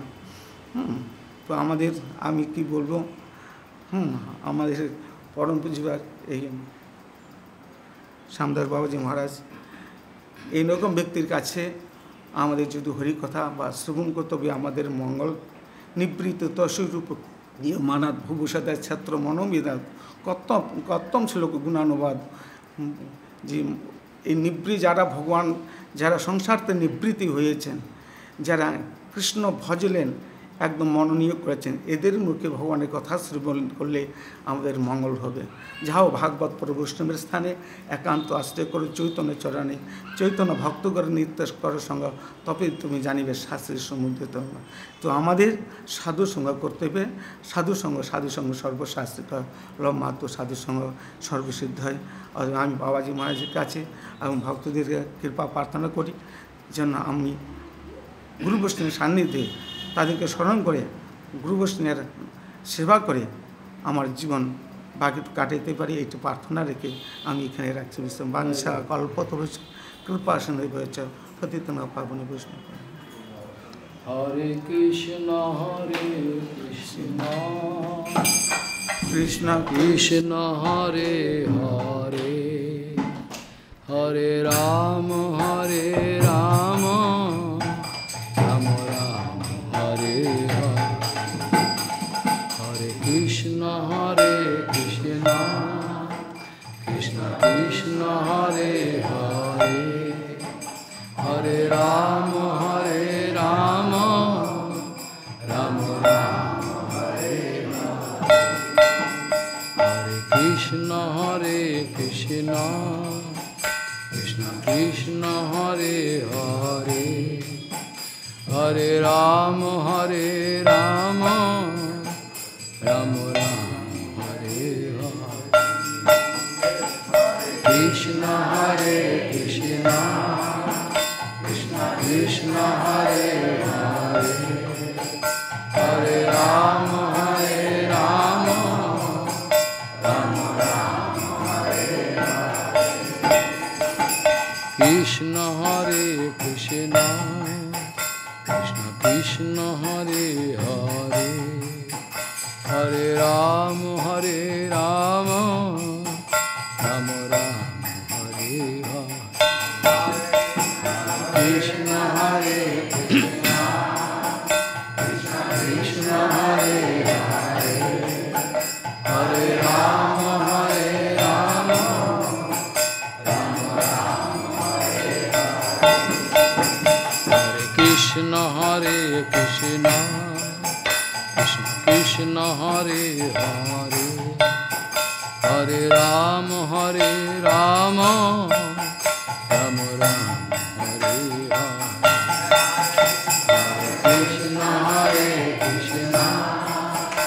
কৃষ্ণ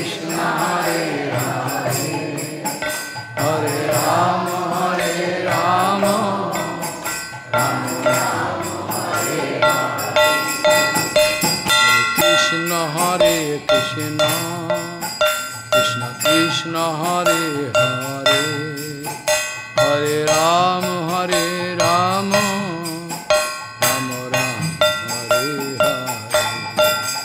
হরে, হরে কৃষ্ণ কৃষ্ণ কৃষ্ণ হরে হরে, হরে রাম রাম রাম হরে হরে, হরি বল হরি বল হরি বল হরি বল, দাই গো হরি বল হরি বল, নিতাই গৌর হরি বল হরি বল হরি বল হরি বল, নিতাই গৌর হরি বল হরি বল হরি বল।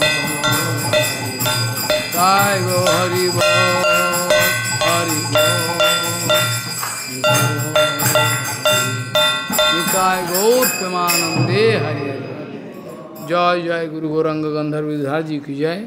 आकर मठ चैतन्य मठ की जय। अस्मदीय गुरुपाद पद्मनिक्लाभ शिला भक्ति प्रमोद पुरी गोस्वामी परमहंस गुरुदेव की जय।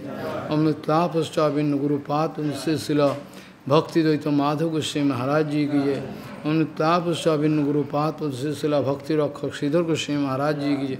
अमृतलाभ अष्टाभिन्न गुरुपाद शिला भक्ति सारंग गोस्वामी महाराज जी की जय। अमृतलाभ अष्टाभिन्न गुरुपाद शिला भक्ति मयूख भागवत गोस्वामी महाराज जी की जय। अमृतलाभ स्वाभिन्न गुरुपाद शिला भक्ति प्रज्ञान केशव गोस्वामी महाराज जी की जय। अमृतलाभ स्वाभिन्न गुरुपाद शिला भक्ति हृदय वनदेव गोस्वामी महाराज जी की। अमृतलाभ स्वाभिन्न गुरुपाद शिला भक्तालोक परमंश महाराज जी की। अमृतलाभ स्वाभिन्न गुरु शिला भक्ति विलास चित्तू गोस्वामी महाराज जी की। अमृतलाभ स्वाभिन्न गुरु शिला भक्ति विचार जादव गोस्वामी महाराज जी की। अमृतलाभ स्वाभिन्न गुरुपाद शिला भक्ति प्रदीप तीर्थ गोस्वामी महाराज जी की। अमृतलाभ स्वाभिन्न गुरुपाद शिला भक्ति विवेक भारती गोस्वामी महाराज जी की जय। अमृतलाभ स्वाभिन्न शिला भक्ति स्वरूप स्वरूप सिद्धांत गोस्वामी महाराज जी की। अमृतलाभ स्वाभिन्न भक्ति स्वरूप प्रभु गोस्वामी महाराज जी की। अमृतलाभ शिला अभिन्न गुरुपाद सदानंद स्वामी जी की जय। अमृतलाभ अभिन्न गुरुपाद पद्म शिला भक्ति गौरव वैखनस गोस्वामी महाराज जी की जय।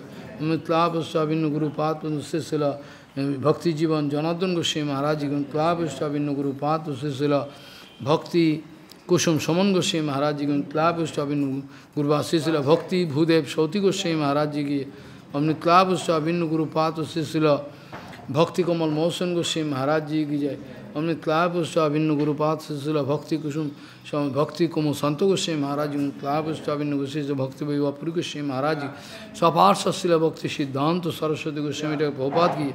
मोदियों शिक्षा गुरु अमृतलाभ शिला भक्ति वेदांत वामन गोस्वामी महाराज जी की। मोदियों शिक्षा गुरु अमृतलाभ शिला भक्ति वल्लभ तीर्थ गोस्वामी महाराज जी की। मोदियों शिक्षा गुरु अमृतलाभ शिला भक्ति विज्ञान भारती गोस्वामी महाराज जी। अमृतलाभ स्वाभिन्न भक्ति विस्तार विष्णु गोस्वामी महाराज जी की। सपार्श शिला भक्ति सिद्धांत सरस्वती गोस्वामी प्रभुपाद की जय।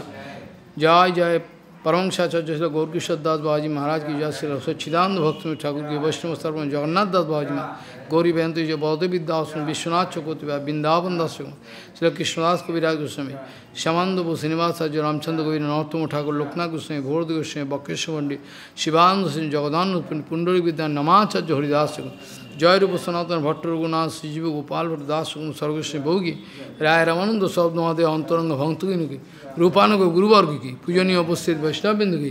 जय जय श्री पुरुषोत्तम धाम की जय। जय जय श्री पुरुषोत्तम धाम नीलाचल धाम की जय। जय श्री मायापुर धाम नवद्वीप धाम की जय। समग्र द्वादश वनोत्तक से वृंदावन धाम की जय। जय जय पूजनीय उपस्थित वैष्णवबिंद की जय। सत्यमुनि मातृमुनि जी की जय। जय परमंशाचार्य वर्ज शिला भक्ति प्रमोद पुरी गोस्वामी महाराज आविर्भाव तिथि पर महामहोत्सव की जय। पूजनीय उपस्थित वैष्णवबिंद की जय। जय श्री श्री श्री सारस्वत गौरी भागवत सभा की जय। पूजनीय उपस्थित वैष्णवबिंद अनंत करे वैष्णव गौर प्रेमानंदे हरि। चलो